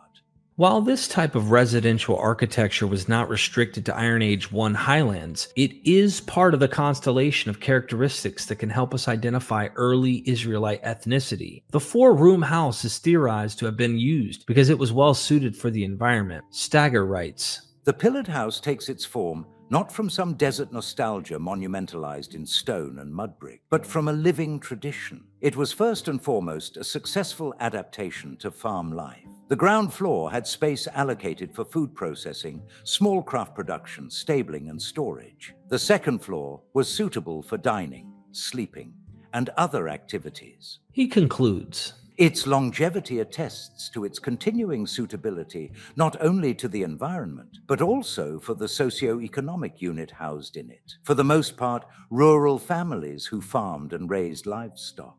Scholars have rightfully called into question the practice of identifying a house or site as Israelite simply because it is or contains a four-room house. As mentioned above, the early Israelites were not the only ones who used this type of construction. Dessel notes, "It is quite clear that this architectural type was used over a long time and a wide geographical distribution, which calls into question how well the four-room house constitutes a reliable indicator of Israelite culture." Faust's argument is not that the four-room house was exclusively Israelite. Instead, he argues that it became the standard form of residential construction for the Israelites, being used far more consistently than the groups around them. In this way, when combined with the other ethnic markers, it provides more weight to identifying a household as Israelite. There are obviously many other ethnic markers that have been identified as customarily early Israelite, including pottery types, egalitarian social structures, and settlement patterns. However, This section was designed to give the viewer an introduction to how archaeologists utilize the material culture to attempt to identify a household or city as Israelite during the early stages of their formation, the Iron Age 1, and what that data can tell us about their origins and the process of their formation. Models of Israelite formation. What do we know about the early Israelites, specifically during the last 200 years or so of the second millennium BCE? We know that Pharaoh Meneptah mentioned a group of people in Canaan that he referred to as Israel in 1207 BCE. This strongly suggests that by this time the Israelites had become ethnically distinct to some degree and were enough of a force to be mentioned in the Pharaoh's inscription. We know that there were certain features that seemed to appear together at sites in the highlands of Canaan during this period, including things like ban on pork, possibly, the practice of circumcision, and the use of the four-room house. It would appear, therefore, that by the early Iron Age, the Israelites were settled, or were in the process of settling, in the land of Canaan. But how did they get there? What was the process that gave rise to a group of people identifying themselves as Israelites? Over the years, there have been several models that scholars have put forward to explain the various data points, like the ones we just discussed. These models can be divided into two categories: outsider and insider models. Outsider models postulate that the Israelites were a group of people that were originally outside the land of Canaan and entered in to form Israel. These can be subdivided into two individual models: conquest and peaceful infiltration. We have seen the conquest model throughout this chapter. It is the type that is described by the biblical narrative, although it allows for some variation. The insider models can be similarly subdivided: internal or peasants, revolt, and pastoral Canaanite or agrarian reform. Outsider model number 1, conquest. We have examined throughout this documentary the idea of an outside group entering the land of Canaan and taking it by force. This traditional view was supported by such influential scholars as William Foxwell Albright. Dessel explains Albright's position. For Albright, the discovery of destruction layers at sites with impressive biblical pedigrees, such as Megiddo, Lachish, and Bethel, as well as the discovery of a late Bronze Age destruction in his own excavations at Tel Beit Mirsim, which he identified as biblical Debir, supported the biblical narratives found in Joshua 6:12. As we have seen, there are serious problems with the conquest model. With only a few possible exceptions, every site that has been excavated presents archaeological data that conflict with the biblical conquest account. Deaver sums it up in this way. We must confront the fact that the external material evidence supports almost nothing of the biblical account of a large-scale concerted Israelite military invasion of Canaan, either that of Numbers east of the Jordan or of Joshua west of the Jordan. Of the more than 40 sites that the biblical texts claim were conquered, no more than 2 or 3 of those have been archaeologically investigated and are even potential candidates for such an Israelite destruction in the entire period from ca. 1250-1150 BC. Outsider model number 2, peaceful infiltration. If the Israelites did not enter the land guns blazing, is there a way to posit that they still came into Canaan from the outside? Albrecht Alt and Martin Noth, scholars from the early 20th century, thought so. Rather than one massive horde exiting Egypt and entering Canaan, Alt and Noth essentially argued that smaller, more mobile groups had entered Canaan over an extended period of time, slowly settling in the highlands. Dessel explains. Alt argued that the earliest penetration of the Israelites into Canaan came in the late 13th and early 12th centuries BCE, and formed a long, gradual process in which desert pastoralists moved peacefully from the steppe region to the east, the Transjordanian plateau and highlands, and settled even closer to establish it, Canaanite city-states. There are several issues with the peaceful infiltration model. Much of it is predicated on the idea that pastoral nomads who brought their flocks into Canaan from the outside slowly began to voluntarily settle down and gave up their transitory lifestyle for a sedentary one. However, Deaver argues, numerous ethnographic studies have shown that pastoral nomads tend to settle only when forced by central authorities to do so, as has happened in much of the Middle East in recent years. But in this instance, there was no central authority to enforce anything. The Egyptian authorities had decamped, leaving Canaan unpoliced. Klein also doubts this hypothesis. I also do not embrace the peaceful infiltration model that suggests the Israelites simply wandered in over time and eventually took over. Again, because there is no mention of them in the texts, unless the Israelites are the Habiru, an idea that scholars have slowly discounted over the past several decades. Insider model number 1, internal or peasants' revolt. If they didn't come in from the outside, then that must mean that they were already in the land of Canaan. One way to explain the data using an insider model is to suggest that the Israelites were originally a group of peasants who rebelled against their oppressive Canaanite overlords. This theory was put forward first by George Mendenhall and later by Norman Gottwald in the middle of the 20th century. Gottwald's argument are summarized by Deaver. First, early Israel was the result not of an overnight military conquest of foreigners, but rather of long, drawn-out socio-cultural and religious revolution. It was mounted by local Canaanite peasants of the late Bronze, early Iron Age horizon, who revolted against their corrupt overlords and gradually formed a new ethnic entity and society. Second, the driving force behind this revolution was largely religious. The liberating power of faith in Israel's unique national deity, Yahweh.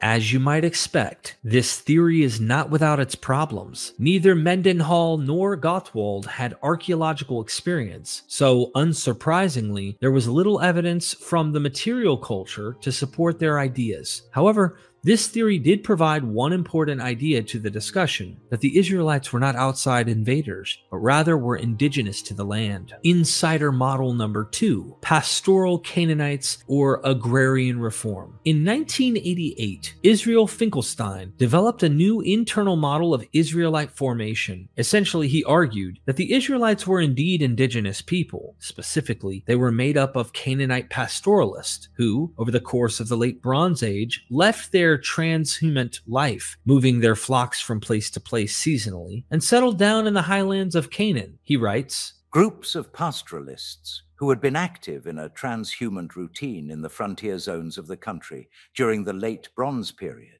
began to settle down at the end of the 13th century or beginning of the 12th. The best areas open to settlement were in the hill country because they met two basic requirements. They were essentially devoid of Canaanites, and they were conducive to a combination of cereal crops and pasturage, the preferred economic structure during the initial stages of sedentarization. In other words, according to Finkelstein, the early Israelites were Canaanite pastoralists who settled in the highlands. William Deaver has strongly criticized Finkelstein's conclusions. One of the key criticisms is the number of available pastoralists that could occupy the highlands so significantly during the Iron Age 1. There would have been only about 12,000 people in the highlands of Canaan in the 13th century BCE. It is usually estimated that about 10% of the population, that is approximately 1,200, would have been pastoralists. Yet a century later, the population of the highland villages had grown to about 40 to 50,000. There must have been a large influx of people from outside the local pastoral nomadic groups. Deaver argues that this large influx of Canaanites into the highlands did not simply come from pastoralists, but instead must have also included a mixed multitude of people from the Canaanite cities that were falling apart at the end of the late Bronze Age. Following the attacks of the Sea Peoples, and in conjunction with the climate change in the region, the urban areas were losing their occupants. He writes, It is these local land-hungry peasants and outcasts, not imaginary pastoralists, that formed the reservoir from which the hill country colonists were derived. He refers to his model as agrarian because it posits that the motivation behind these displaced Canaanites forming Israel as they did was the dream of greater equality of distribution of their new homeland. He concludes, That focus on possession of land, on the rural life as the good life, runs throughout the Pentateuch, the Deuteronomistic history, and the prophets. Here the biblical memory is genuine. It goes back to earliest Israel's experience as a people without a land. Similarly, David Ehrman has recently argued that Egyptian administrative practices in Canaan likely played a significant role in the formation of early Israel. There is no doubt that the first settlements were established in the 13th or early 12th century BCE, when Egypt still maintained a network of garrisons and administrative centers in the lowlands. During the Late Bronze Age, when Egypt was in control of the region, the Egyptians stationed officials in these settlements in Canaan. Ehrman argues, it is likely that Egypt practiced a policy similar to that of Rome 1,000 years later. Foreign soldiers and functionaries, by now married to local women with families, were encouraged at the end of their service to establish farmsteads in the problematic frontier zones. This connection with the Egyptian crown would explain, he argues, some connections between the material culture and Egypt. As Egypt's control over the region waned, the inhabitants of the region scrambled and competed for resources, ultimately leading to the differentiated ethnic groups, including Israel. What's the key takeaway? We've looked at the four primary models that have been proposed to explain the origins of ancient Israel. Two assume that the Israelites entered the land of Canaan from the outside, one through conquest, the other by the way of peaceful infiltration over time. The two insider models posit that the Israelites were actually Canaanites who settled in the highlands for different reasons, depending on the model. In the end, however, what is the most important thing to conclude from this section? The question that I always want to ask in these situations is there a consensus position among the experts in the field? Dever answers that question for us in this way. There is now overwhelming support in favor of a new model for early Israel. The traditional conquest, peaceful infiltration, and peasant revolt models have all been overturned in the light of the archaeological data presented here. There is now a universal consensus among not only archaeologists but also biblical scholars that a new ethnic group called Israelites came from among the indigenous peoples of the region. The only question is, where within Canaan? Dever is arguing that the consensus among experts in the relevant fields is that the Israelites were in fact Canaanites. The only point of contention is which Canaanites? Pastoralists, city dwellers, other outcasts? In other words, while there is debate about which Canaanites ended up becoming Israelites, scholars agree that they were always Canaanites from the start. Conclusion from archaeology. Today, almost every scholar accepts that the book of Joshua does not reflect the actual historical process that led to the existence of Israel in their land. Traditionally, people have relied on the text of the Old Testament to inform them about the history of the nation of Israel, while some of the particularly later accounts in the narratives contain far more precise historical information. The same cannot be said for stories about the nation's formative period. Where did the Israelites come from?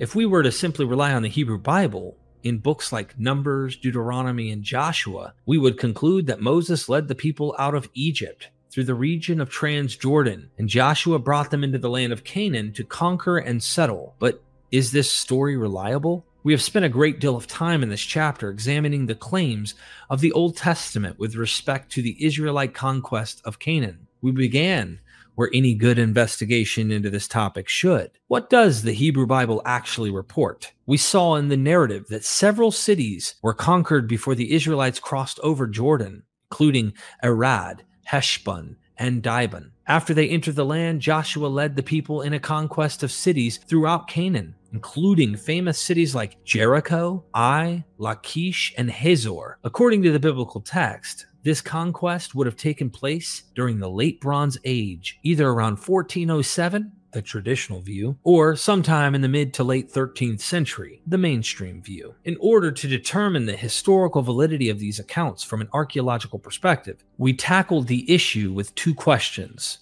First, do we see occupation of the cities said to have been destroyed in the narrative during the Late Bronze Age? If there was occupation during this period, we asked, was that occupation destroyed at the requisite time? Put more simply, If the Bible says that the Israelites destroyed these cities, were there people in them? And does the archaeology show that these cities were destroyed? We began with 3 cities that are purported to have been destroyed before the Israelites crossed the Jordan: Arad in the Negev, and Heshbon and Dibon in the Transjordan. We discovered at Arad that following occupation in the 3rd millennium BCE, the site was abandoned until after the Late Bronze Age, leaving behind no city in existence for the Israelites to destroy. A similar picture was painted by the archaeology of Heshbon, which shows no occupation earlier than 1200 BCE. Finally, at Dibon, we see early Bronze Age levels followed by a break in occupation, which is the only re-established in the Iron Age. In all 3 sites, there appear to be no late Bronze Age remains of cities that the Israelites could have destroyed. The situation does not improve much as we cross over into Canaan, beginning with Jericho. Despite some debate over the dating of some of the features, especially a wall from the early Bronze Age, we saw that at most there was a small unwalled village at Jericho at the time when the Israelites are said to have destroyed it. This, of course, is completely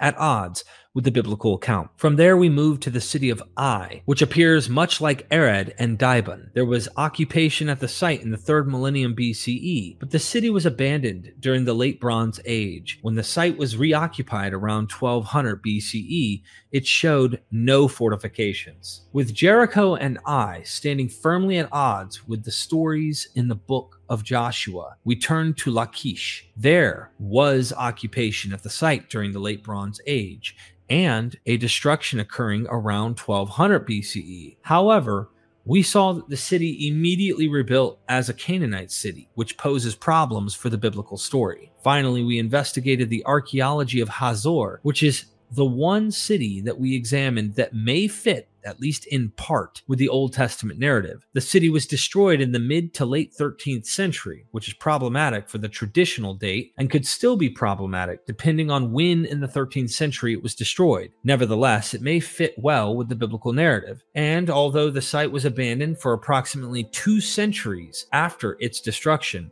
it does appear to have been ultimately occupied by the Israelites. In the end, there is little direct historical or archaeological evidence that would support the biblical account of the conquest. Most of the cities were either unoccupied during the Late Bronze Age or show destructions at the wrong time to support the Old Testament story. Aside from few Christian conservative, often fundamentalist, scholars, the consensus among experts in the relevant fields is that we must seek another explanation for Israel's early formation, given the data that we have from ethnic and chronological markers. Several different models have been advanced over the last century, including both outsider, Israelites coming from outside Canaan, and insider, Israelites being indigenous to Canaan, models.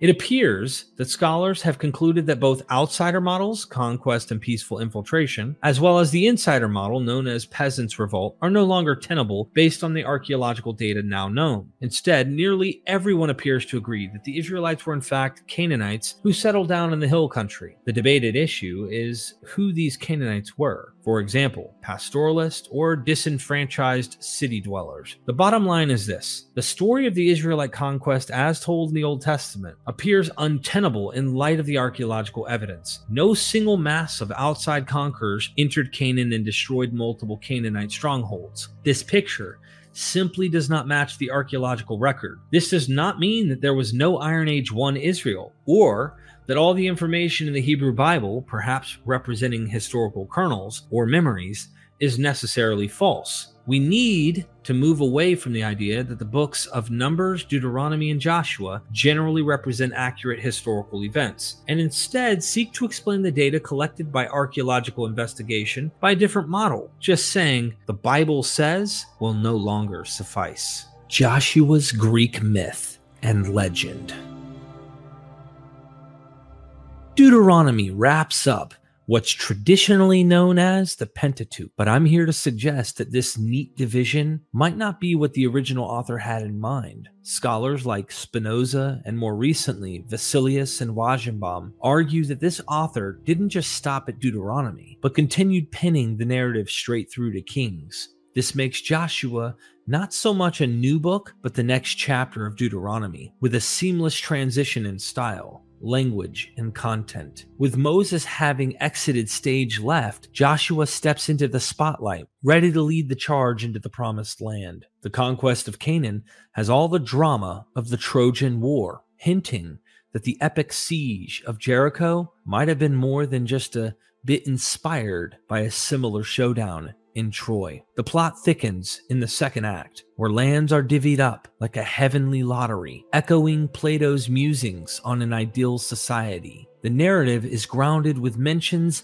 of real cities, but let's not be fooled. It seems our author was channeling Plato more than any cartographer. Rahab Theno. Joshua masterminds a covert op, sending a pair of spies to the fortified city of Jericho. They find an unlikely hideout in Rahab's place, a local lady known for her, let's just say, nighttime hospitality. Joshua 2, 1-24. These gents make their grand exit via a makeshift rope ladder right out of Rahab's window, which conveniently overlooks the city walls. In a promise that could rival any spy thriller, they vow to protect her abode when the siege kicks off. Rahab's task? Hang a scarlet rope out her window, Jericho's own version of a do not disturb sign for the invading troops. As Joshua's forces circle the city like a biblical SWAT team, they bring the house down, quite literally, with a trumpet fanfare that makes Jericho's walls crumble. Joshua 6, 22-23. Rahab and her family get out in one piece, while the rest of the city isn't so lucky. But the plot thickens post-victory. A chap from Judah, Achan, decides a bit of looting is in order and gets caught red-handed. The penalty? Let's just say it's severe. Joshua 7. Now here's where it gets interesting. Some eagle-eyed rabbis have pored over this tale and suggest those incognito spies were none other than Perez and Zerah, ancient twins from the Judah family line, supposedly long gone. The connection? Both stories feature our leading ladies, Tamar and Rahab, in less than glamorous roles. Hebrew Zonah, Genesis 38:15. And Joshua 2:1, but with a knack for survival and a penchant for crimson accessories that seem to change the course of history. Whether it's a thread on a newborn's wrist or a rope from a window, these red lines tied together tales of deception, deliverance, and destiny in a narrative knot that's as colorful as it is complex. When the time of her delivery came, there were twins in her womb. While she was in labor, one put out a hand, and the midwife took and bound on his hand a crimson thread, saying, "This one came out first." But just then he drew back his hand, and out came his brother. And she said, "What a breach you have made for yourself." Therefore he was named Perez. Afterwards his brother came out with the crimson thread on his hand, and he was named Zerah. Gen 38:27-30. The motif of the crimson thread weaves a fascinating connection between the stories of Tamar and Rahab. In the Genesis account, a dramatic scene unfolds as Zerah's arm emerges first from the womb, marked by a crimson thread, only to be retracted as his brother Perez precedes him in birth. This tumultuous event not only signifies the struggle for primacy between the twins, but also metaphorically rends their mother's body, a visceral emblem of their contested emergence into the world. Fast forward to the book of Joshua, where the crimson thread reappears, this time as a rope dangling from the walls of Jericho. Here, it serves as a signal for the Israelite soldiers to spare the house it marks. In a twist of fate, a descendant of Zerah meets his end just after the city's fall. Intriguingly, Jericho is occasionally referred to as the City of Tamar, named after the biblical figure associated with palm trees, a symbol of triumph and victory, Deuteronomy 34:3 and Judges 3:13. This designation intertwines the stories of Tamar and Rahab, creating a symbolic parallel between the birthing of twins from a woman and the emergence of spies from a city, as if Jericho itself experiences the throes of labor. In Genesis, Tamar endures the physical ordeal of childbirth, while in Joshua, the city of Tamar becomes a metaphorical pregnant entity, its walls breached by two men escaping via a crimson lifeline. Kinda similar. This scarlet thread, first adorning Zerah's arm and later the city's defenses, suggests a deeper link between the personal and the communal, the individual birth and the collective destiny. Rahab the prostitute, who aids the spies, might initially seem a far cry from the matriarchal figure of Tamar. However, her role as a facilitator of escape casts her in the light of a midwife, a pivotal agent in the drama of birth and survival. Thus, Rahab and the city of Jericho together assume the role of the pregnant Tamar, with the city's fall mirroring the pain and turmoil of childbirth. Rabbis have further layered this narrative by identifying the two spies with Perez and Zerah, reinforcing the cyclical nature of these stories, where the past continually echoes in the present. This literary device not only bridges generations, but also encapsulates the enduring struggle and redemption woven into the fabric of human and divine history. Through the crimson thread, the biblical narrative stitches together stories of birth, struggle, and survival, inviting readers to ponder the intricate patterns of fate and providence in the tapestry of life. The two of them, Perez and Zerah, were sent by Joshua as spies. The thread that Rahab tied to her window as a sign for Israel's army, she received it from Zerah. It was the crimson thread that the midwife had tied on his wrist to point him as the firstborn before he was pulled back. In the narrative design of the Bible, the writer constructs a canvas, setting side by side two distinct yet thematically intertwined stories, one from Genesis and its counterpart from Joshua. This storytelling approach beckons the reader into an intellectual pursuit, a quest to unravel the enigmatic connections between the two stories. This method resonates with Claude Levi-Strauss's concept of a synchronic reading of myths, where the temporal sequence is less important than the overarching patterns and themes. The deliberate identification of the spies as Perez and Zerah, despite chronological inconsistencies, serves as a literary bridge, linking the two stories and inviting deeper contemplation. The presence of a descendant of Zerah in Joshua 7 is a subtle yet potent clue, hinting at a narrative continuity and purposeful design by the author. This technique of transmuting a pregnant woman into a city finds a parallel in the transformation of Jacob, initially depicted as a patriarch with 12 sons, who later symbolizes a nation comprised of 12 tribes in the book of Joshua. This metamorphosis reflects the Platonic notion of the ideal state, where the individual soul mirrors a larger societal entity. The fall of Jericho, the quintessential Canaanite city, symbolizes the emergence of Israel, much like Tamar's painful childbirth heralds the future lineage of kings through Judah. The Gospel of Matthew weaves this theme further by tracing Jesus' lineage back to Rahab, linking her to David through Boaz, Matthew 1 verse 5. This genealogical line not only grounds the narrative in history, but also imbues it with a sense of destiny and divine providence. The biblical narrative echoes and adapts a story from Greek mythology, where Atenor and Theno protect Menelaus and Odysseus in Troy, marking their house with a leopard skin for identification. See Pausanias's description of Greece 10:27-2. The biblical writer, aware of this story, perhaps from Sophocles' lost play Itinerides, substitutes the leopard skin with the crimson rope. This alteration is not merely cosmetic. It deepens the metaphorical resonance of the story, aligning the crimson rope with the concept of an umbilical cord. This rope then becomes more than a mere sign. It is a lifeline, a symbol of birth and connection, tying the emerging nation to its historical and spiritual roots. In this way, the biblical narrative employs and transforms existing stories, weaving them into a complex tapestry of meaning that speaks of birth, identity, and enduring bonds that connect the past with the present and future. Through these layers of storytelling, the reader is invited to explore the profound connections between individual narratives and the collective experience between the human and the divine. This is going to be a continuation of the work of Philip Wagenbaum's work Argonauts of the Desert, comparing biblical narratives to the Greek myths and histories. The stopping of the sun.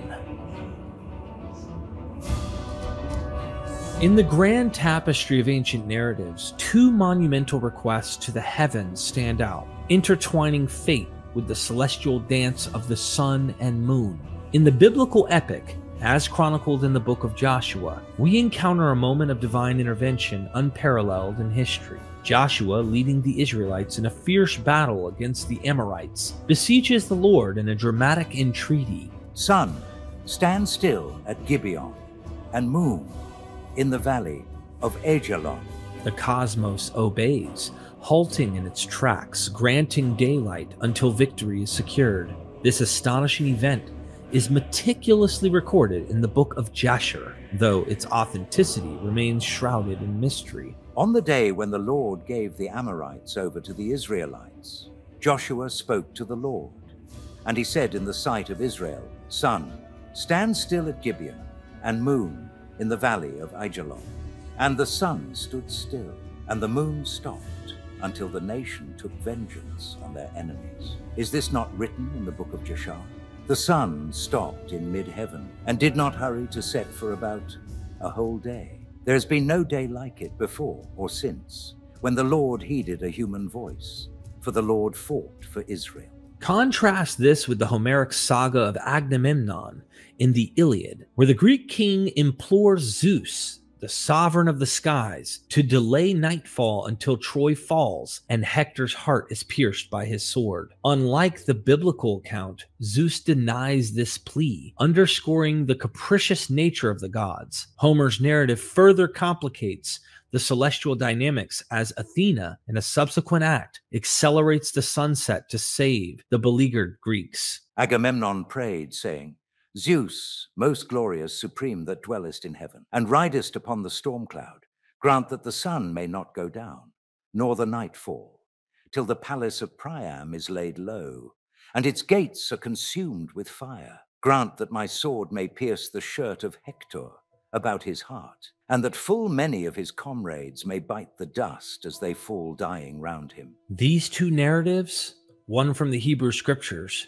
and the other from Greek epic poetry, offer a fascinating study in divine responsiveness. While the God of Israel actively participates in the battlefield fate, the Olympian deities display a more detached demeanor. Intriguingly, the Iliad might not just be a parallel narrative, but a potential source for the biblical story. The name of one of the Amorite kings, Piram, intriguingly mirrors that of the king Priam of Troy, hinting at a textual interplay between these ancient cultures. Thus, we are left to ponder the nature of divine intervention and the intertextual echoes between these epic traditions. Whether seen as literal events or metaphorical tales, they continue to inspire and provoke, bridging millennia through the power of storytelling and the enduring human quest to understand the divine. Joshua Odysseus. In my Origins of Joseph documentary, we have seen that Joseph's narrative in the Hebrew Bible intriguingly mirrors that of Odysseus, the wily Greek hero from Homer's Odyssey. This comparative analysis reveals more than mere coincidence. It uncovers a shared motif of return and recognition that transcends cultural boundaries. Odysseus' long-awaited return to Ithaca, as recounted in Odyssey 14, is marked by his disguise and a series of tests to ascertain the loyalty of his servants and family. Similarly, the story of Joseph unfolds with a dramatic journey from favored son to slave, then to a powerful Egyptian official. His eventual revelation to his brothers, who do not recognize him at first, mirrors the theme of disguised return in Odysseus' story. Odyssey 13 provides further parallels, detailing Odysseus' return to Ithaca with treasures from the Phaeacians, and his initial incognito encounter with Athena, these elements resonate with the book of Joshua, where the Israelites, bearing the covenant and the blessings of their journey, return to reclaim the promised land after generations of exile in Egypt. The themes of divine guidance, the journey home, and the reclamation of one's birthright are central to both narratives. The concept of nostos, or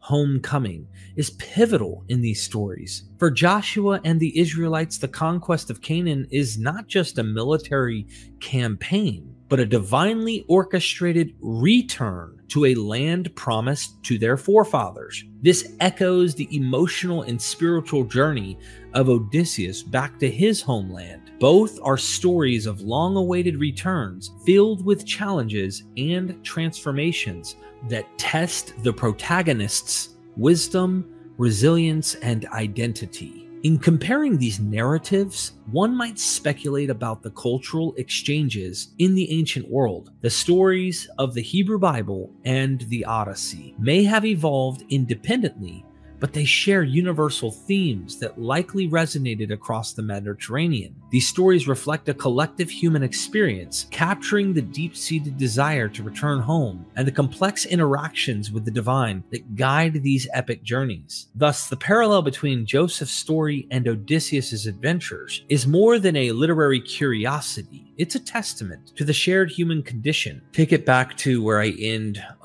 that guide these epic journeys. Now let us compare the sources from the Bible to the Odyssey. Once, when Joshua was near Jericho, he looked up and saw a man standing before him with a drawn sword in his hand. Joshua went to him and said to him, "Are you one of us or one of our adversaries?" He replied, "Neither, but as commander of the army of the Lord, I have now come." And Joshua fell on his face to the earth and worshipped. And he said to him, "What do you command your servant, my Lord?" The commander of the army of the Lord said to Joshua, "Remove the sandals from your feet, for the place where you stand is holy." And Joshua did so. Joshua 5:13-15. Then Athena came up to him disguised as a young shepherd, of delicate and princely dress, with a good cloak folded double about her shoulders. She had sandals on her comely feet and held a javelin in her hand. Odysseus was glad when he saw her and went straight up to her. "My friend," said he, "you are the first person whom I have met with in this country. I salute you, therefore, and beg you to be well disposed towards me. Protect these my goods, and myself too, for I embrace your knees and pray to you as though you were a god." Odyssey the Athene, 220:30. Joshua said, "Ah, Lord God, why have you brought this people across the Jordan at all, to hand us over to the Amorites so as to destroy us? Would that we had been content to settle beyond the Jordan." Joshua 7:7. "Alas," he exclaimed, "among what manner of people am I fallen? Are they savage and uncivilized, or hospitable and humane? Where shall I put all this treasure, and which way shall I go? I wish I had stayed over there with the Phaeacian. Or I could have gone to some other great chief who would have been good to me and given me an escort. As it is, I do not know where to put my treasure, and I cannot leave it here for fear somebody else should get hold of it." Odyssey the Athene, 200:205. But when the inhabitants of Gibeon heard what Joshua had done to Jericho and to Ai, they on their part acted with cunning. They went and prepared provisions and took worn-out sacks for their donkeys, and wineskins, worn out and torn and mended, with worn-out, patched sandals on their feet, and worn-out clothes, and all their provisions were dry and moldy. Joshua 9:3-5. As she spoke, Athena touched him with her wand and covered him with wrinkles, took away all his yellow hair, and withered the flesh over his whole body. She bleared his eyes, which were naturally very fine ones. She changed his clothes and threw an old rag of a wrap about him, and a tunic, tattered, filthy, and begrimed with smoke.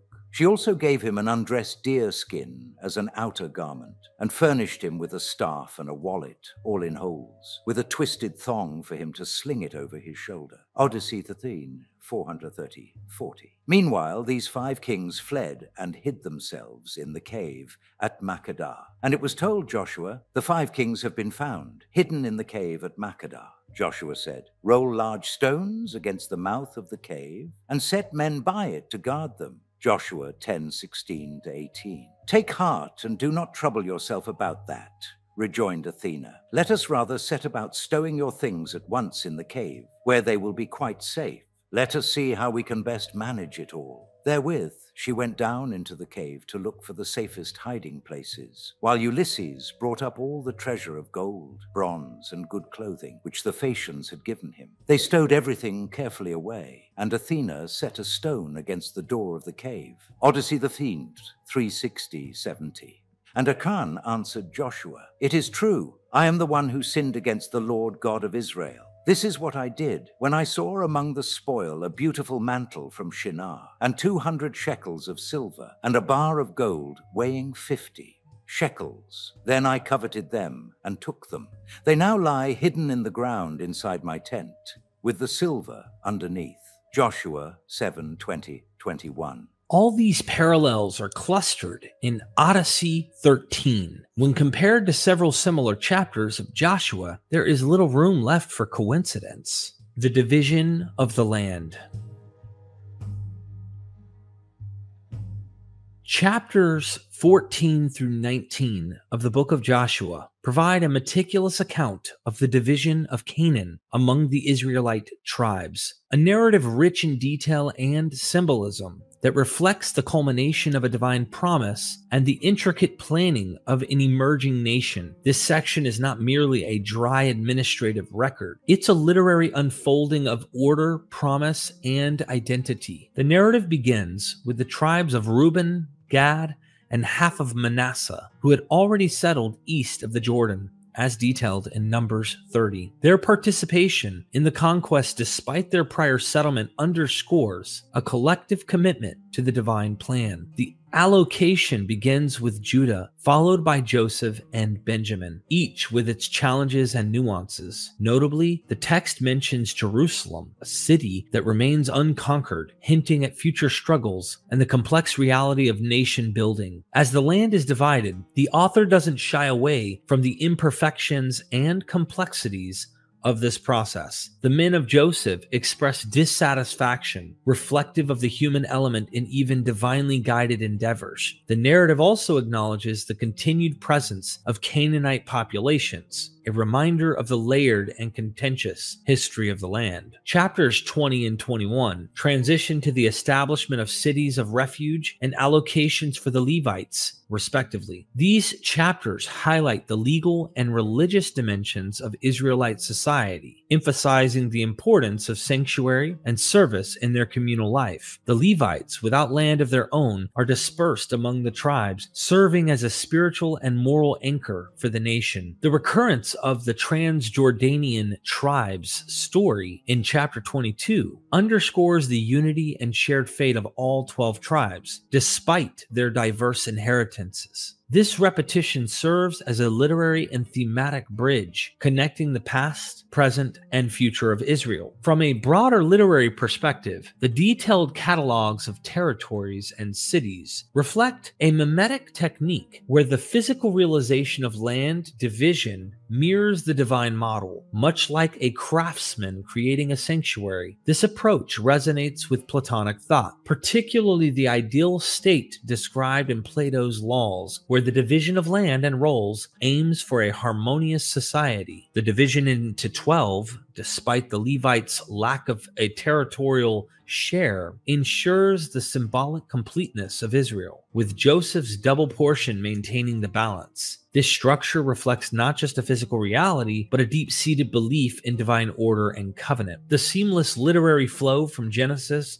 to Kings, contrary to traditions that separate the Pentateuch from subsequent books, suggests a profound unity in these texts, according to Dr. Vajenbaum. This unity hints at underlying sources and influences, possibly including Greek thought, that inform the biblical narrative. The continuity and coherence of these books testify to a sophisticated literary and theological vision, weaving together law, history, and divine promises into a single compelling narrative. Joseph's burial. As Joshua's life draws to a close, he convenes an assembly at Shechem, place of of deep historical and spiritual significance for Israel. This gathering is not just a farewell, but a poignant reiteration of the nation's covenant with God. The narrative becomes a reflective mirror, capturing the collective memory and ongoing commitment of the Israelites to their divine laws and heritage. The attention given to Joseph's remains during this assembly is particularly evocative. The physical journey of Joseph's bones from Egypt to Canaan, as meticulously carried by Moses and then settled in Shechem, is laden with symbolic significance. This act fulfills Joseph's own prophetic words and serves as a tangible link between the past, present, and future of Israel. The burial of Joseph in the land purchased by Jacob not only honors Joseph's wish, but also reaffirms the deep roots and continuity of the Israelite claim to the land. This thread bears a striking resemblance to the Greek epic of the Argonauts, particularly the quest to retrieve the golden fleece. Just as the Argonauts sought to bring back the fleece to appease the spirit of Phrixus, the Israelites carried Joseph's remains to honor his legacy and fulfill his last wish. Both narratives explore themes of returning home, honoring the dead, and fulfilling destinies. The closing of Genesis with Joseph's words, the end of Joshua with the burial of Joseph, and the mention of Joseph's offspring at the end of Numbers create a literary and thematic arc that spans generations. Joseph's story, his posthumous return to Canaan, resonates with the Homeric theme of Nostos, the hero's return journey. While Joseph himself does not return alive, his remains journey parallels Odysseus's long and arduous return to Ithaca. In both narratives, the return is more than geographical. It's a restoration of order, fulfillment of destiny, and reaffirmation of identity. Joshua, as Joseph's direct descendant, embodies this legacy. His leadership, the conquest of Canaan, and his own prophetic death at the age of 110 years, the same age as Joseph, reinforce the connection between them. This mirroring of lifespans is more than a coincidence. It's a literary device that binds the two figures together, symbolizing the continuation of a divine promise and mission. The biblical narrative, with its interweaving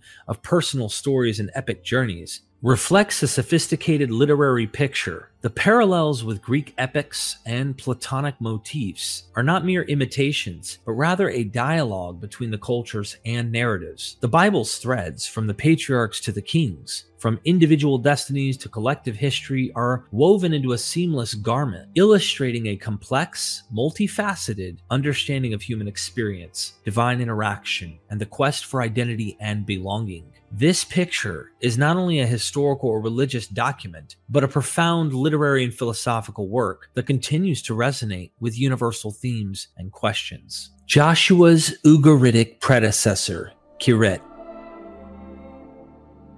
Let's embark on a scholarly yet sprightly journey through the ancient Ugaritic saga of King Kipp of Huber. Our story is etched on 3 venerable clay tablets. You can see the source. A narrative nearly complete save for some mysterious fragments lost to antiquity, penned by the scribe Ilimilku. I may have mispronounced that. In the waning years of the 13th century BCE, this epic begins with a powerful scene of Kipp engulfed in sorrow, lamenting the loss of his family. As Kipp falls asleep, the deity El, a godly figure who also plays the dual role of Kipp's paternal guide, appears in his dream. El inquires about Kipp's deep sadness and offers him prosperity. Yet Kipp's heart yearns not for wealth, but for a lineage to continue his legacy. El, understanding the depths of Kipp's desire, instructs him to present an offering and embark on a quest to Udum, the realm of King Pabil. There, after a week-long silent siege, Pabil is expected to offer treasures, but Kipp is to request something far more valuable: Pabil's daughter, Huri. Kipp, guided by El's words and assured by the backing of the god Baal, assembles a formidable force. They journey toward Udum, pausing at the temple of the goddess Athirat. Here, Kipp, deviating from the divine script, makes a lavish pledge to Athirat, promising a fortune in silver and gold if his mission to claim Huri and to restore his family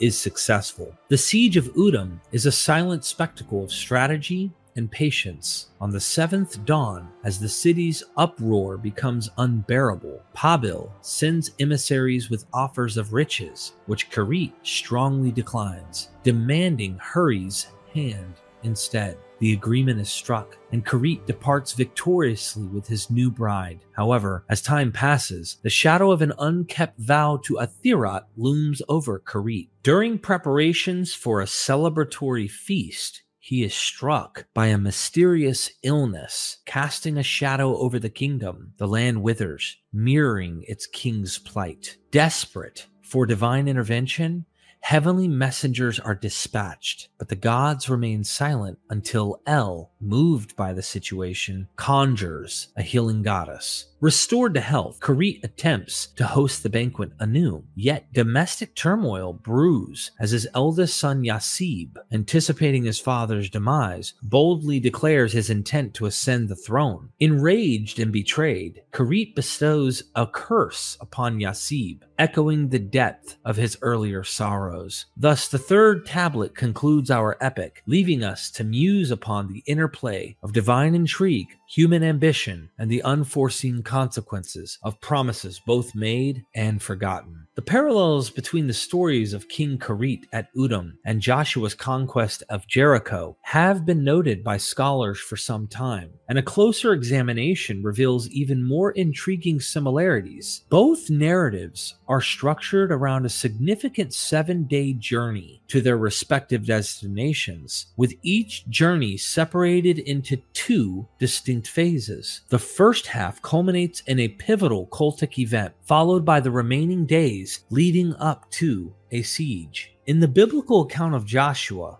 the 4th day marks a critical moment with the crossing of the Jordan River, where the rituals are performed. The priest and the ark take center stage, and a memorial of stones is erected, Joshua 3-4. This act is not merely a crossing. It signifies the beginning of the Israelites' entry into the promised land and the renewal of the covenant through the circumcision of all Israelite men from the desert generation. This renewal of the covenant is a solemn acceptance of divine law, the breach of which is almost immediately illustrated by Achan's transgression and soon punishment in Joshua 7. Similarly, in the Ugaritic story of King Karit, the midpoint of his journey is marked by a vow made at the temple of Athirat, who you could see the source, but that is also who later is named Asherah. This vow is not a mere formality, but a binding commitment that holds significant future implications, much like the Israelites' renewal of the covenant. In both stories, the leaders assume a profound obligation to a deity, setting the stage for the events that follow, and underscoring the serious consequences of deviating from their sacred promises. These narratives, then, are not just about the physical journeys or military victory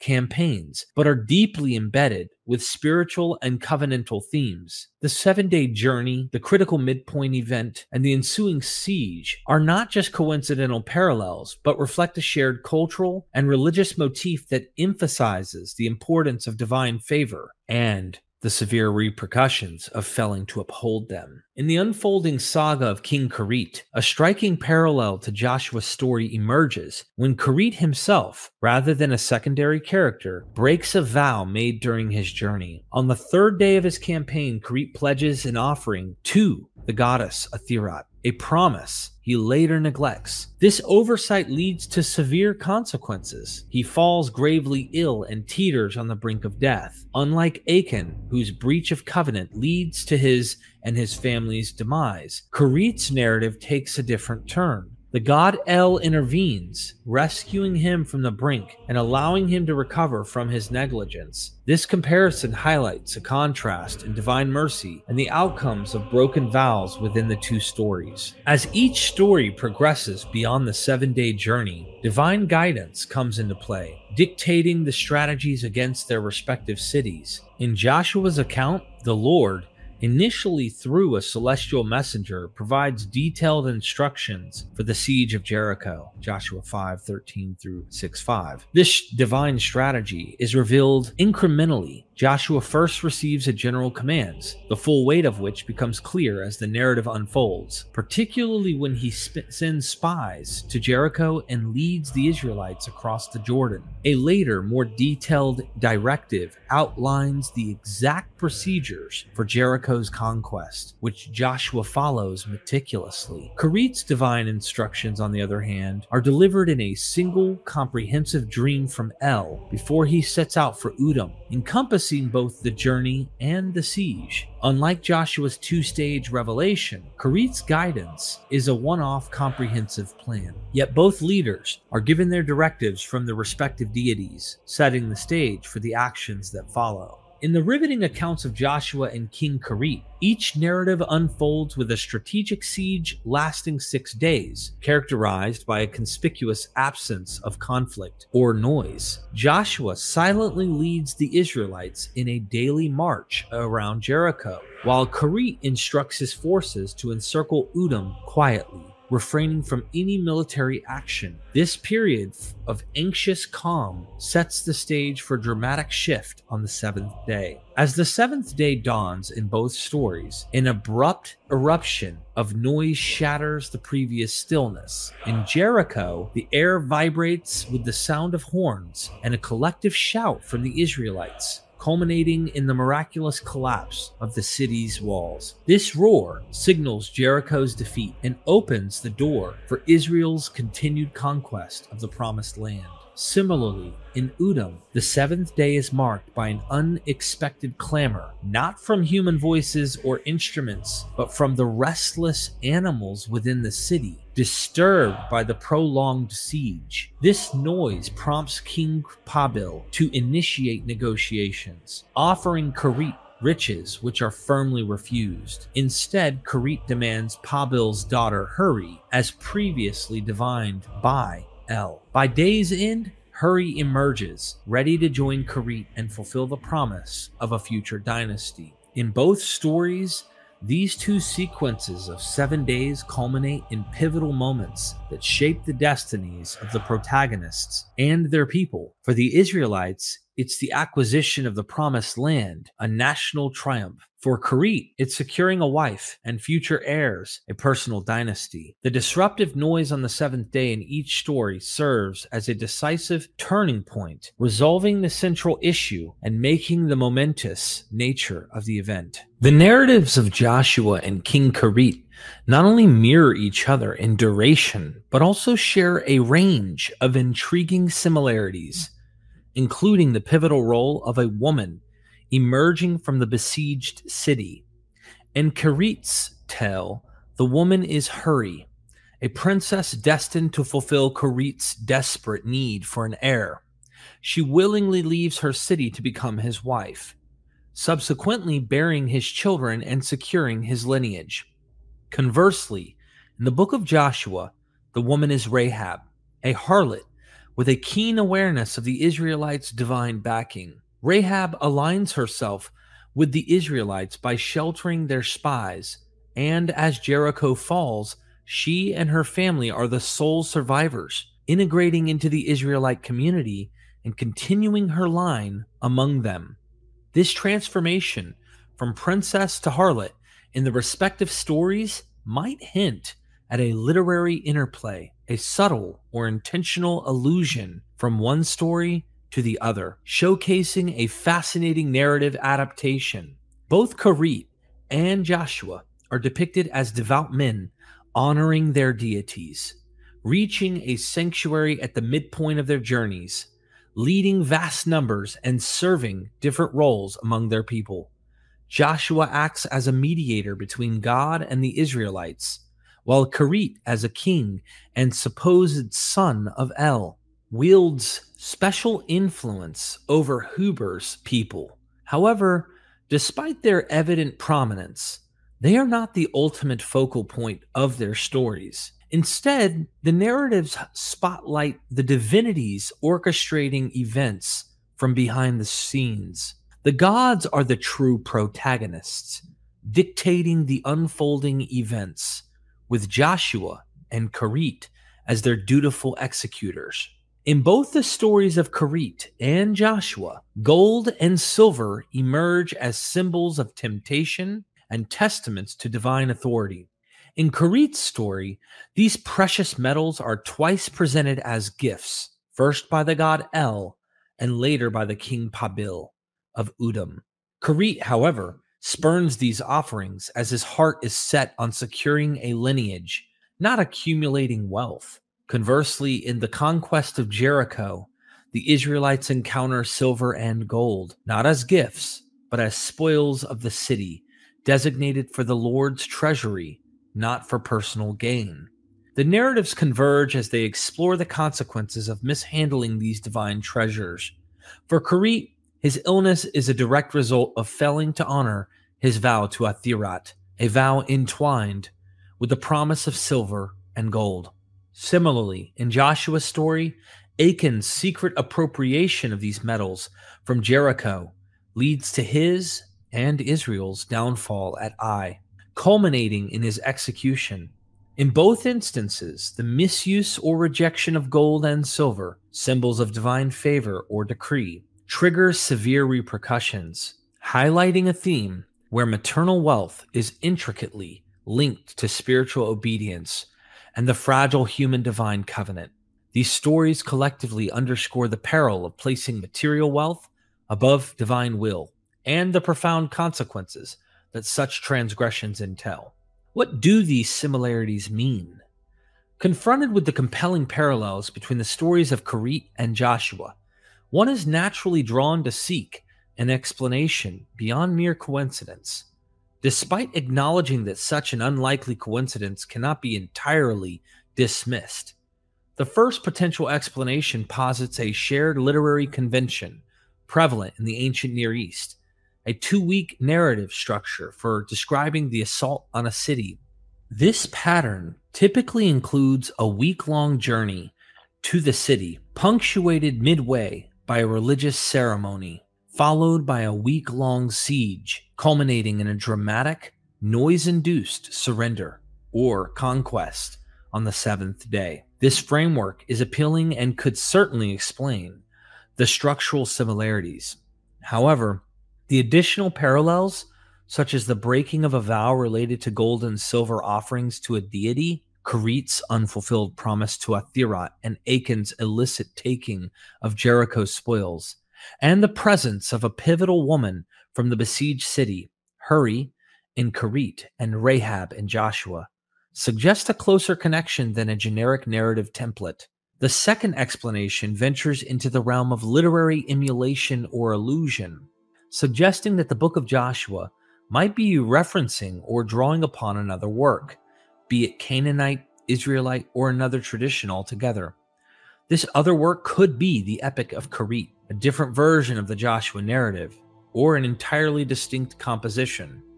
The precise nature of this source or inspiration remains elusive, likely forever obscured by the sands of time. However, the intricate similarities between the two texts make a compelling case for intentional literary emulation, where the author or authors of Joshua might have been influenced by or sought to echo elements from the story of Kerit, a related narrative, thereby enriching their own tale with layers of cultural and literary resonance. In the end, while definitive answers may elude us, the exploration of these similarities opens up fascinating dialogues about ancient storytelling, cultural exchange, and the complex interplay between different literary traditions. Connecting literary works in antiquity. In the grand narrative of human history, the intertwining tales of ancient literatures are as complex as they are captivating. Imagine, if you will, a grand picture of words and ideas weaving through time and space as the world's early cultures and nations brush shoulders and shared horizons. The dance of influence between Greek and Latin text is particularly well documented, shining brightly under the scholarly spotlight and illuminated further by a wealth of contemporary records. This relationship isn't just a mere chapter in history, it's a well-thumbed narrative enriched by modern academic fervor.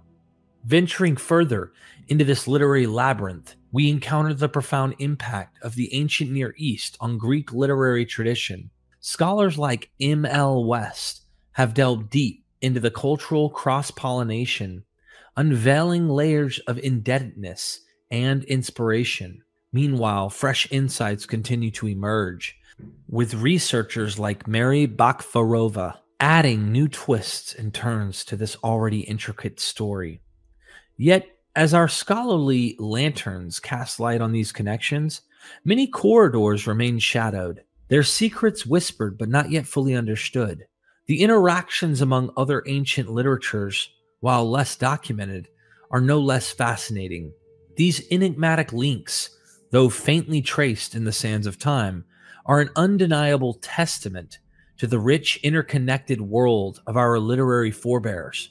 In the classical world of words and wisdom, the craft of literary derivation, emulation, and allusion shines through as sophisticated art. Consider the Roman poet Virgil, widely recognized as a master borrower who artfully wove the threads of Homer's Iliad and Odyssey into the very fabric of his Aeneid. Virgil's Aeneas, much like the wandering Odysseus, embarks on a journey that echoes the ancient epics, while his Georgics also reflect a rich tapestry of prior works. In this intellectual milieu, allusion emerges as a delicate dance of meaning and reference. For Virgil and his contemporaries, allusion was a deliberate act, a two-step tango of indicating something and implying something more. It's not just a nod to another work. It's an intellectual whisper, a secret shared between author and reader. The reader's recognition is crucial. Without understanding the reference, the allusion's sparkle fades into obscurity. It's a game of literary hide and seek, where finding the hidden reference adds layers of new meaning, transforming the text into something more profound, more intricate. Furthermore, allusion and emulation are inseparable partners in the classical world. While you might find allusion without emulation, the reverse is a rarity. Emulation, the ambitious desire to echo and exceed a predecessor, naturally draws upon allusion. Virgil didn't just borrow from Homer, he aspired to match and surpass him, creating a rich intertextual web that acknowledged his Greek muse while striving for his own Latin laurel. Even in the biblical book of Joshua, we detect this subtle art. The narrative's unexpected elements suggest allusions to other stories, like the tale of Kipp, hinting at a complex literary backdrop. These allusions are not just decorative, they're functional, adding depth and resonance, highlighting similarities and underscoring differences. The suggestion of allusion here, as in many ancient texts, is tantalizing, though often unprovable. Yet the possibility of these layers of meaning invites us to consider the profound connections and conversations between texts across time and space. It's clear that the classical world was a vibrant forum of literary dialogue, where authors engaged with their predecessors through allusion and emulation, crafting works that resonated with echoes of the past, while speaking boldly into the future. The practice of drawing upon and responding to earlier works through emulation and allusion appears to be a near universal phenomena in the sophisticated literary cultures of the world. However, it's crucial to recognize that while these techniques have been extensively studied within the context of classical Greek and Latin literature, their application might not universally fit the literary traditions of other cultures or times. This is particularly true of texts that predate or are contemporary with classical Greek works, such as much of the Hebrew Bible. While classical insights offer valuable frameworks for understanding potential literary connections, we must approach each text on its own terms, carefully considering the unique cultural and literary context it inhabits. The notion that the Hebrew Bible and other ancient Near Eastern texts engaged in literary emulation and allusion is not new. Scholars like Daniel Bodie have posited significant connections between biblical texts and other ancient works. For instance, the Book of Ezekiel shows possible links with the Akkadian poem of Era. Similarly, the Telemachy in Homer's Odyssey may inform certain elements in the apocryphal Book of Tobit, which also displays connections with Genesis and Job.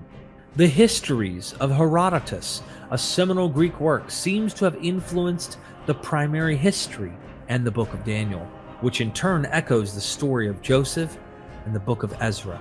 The intertextual nature of these ancient texts extends to the foundational stories of creation and the flood in the Bible, which many scholars believe were influenced by Mesopotamian narratives like the Gilgamesh epic. These biblical authors did not create in a vacuum, but rather engaged with and transformed existing stories, embedding them with their own theological and cultural frameworks. The use of familiar stories ensured that these new creations resonated with their audiences, weaving them into the broader tapestry of their time's cultural and literary traditions. This rich interplay of texts highlights the dynamic nature of literary creation in the ancient world, where writers engaged in a dialogue not only with their contemporaries, but also with the voices of the past. Emulation and illusion, then, are not merely literary techniques, but are profound expressions of the human desire to connect, converse, and contribute to the ongoing narrative of culture and understanding. The verdict. As we draw the curtain on this provocative journey through the twisting corridors of history and myth, it's clear that the story of Joshua and the conquest of Canaan stands on shaky ground. The stark absence of archaeological evidence and the compelling similarities with ancient Ugaritic and Greek myths paint a picture of a story not rooted in historical fact, but in literary invention. We've been led to believe in the solidity of this narrative, but today we stand at the crossroads of doubt and discovery, questioning the foundations of a story that has been passed down through generations. The journey doesn't end here, though. It's just the beginning of a greater quest for truth, a pursuit that you are a vital part of. Your curiosity, your questions, and your thirst for understanding are what drive us forward. By joining MythVision's Patreon and YouTube membership, you're not just supporting this channel, you're fueling a movement that dares to challenge the accepted, to unearth the buried truths, and to deliver hard facts with the relentless spirit of inquiry. So if you found yourself intrigued, inspired, or even incensed, don't let the conversation end here. Join us on Patreon and YouTube. Become part of a community that values rigorous research, open dialogue, and the unquenchable desire to know more. Together, we can continue to pierce through the myths and misconceptions, bringing to light the stories behind the stories. Thank you for watching, for questioning, and for journeying with us through the shadows of history. Until next time, keep seeking, keep questioning. Never settle for anything less than the truth. Join us, support us, and let's continue driving hard facts through these documentaries. Pick up a copy of Dr. Joshua Bowen's book. Your journey with MythVision is just beginning. And never forget, we are MythVision.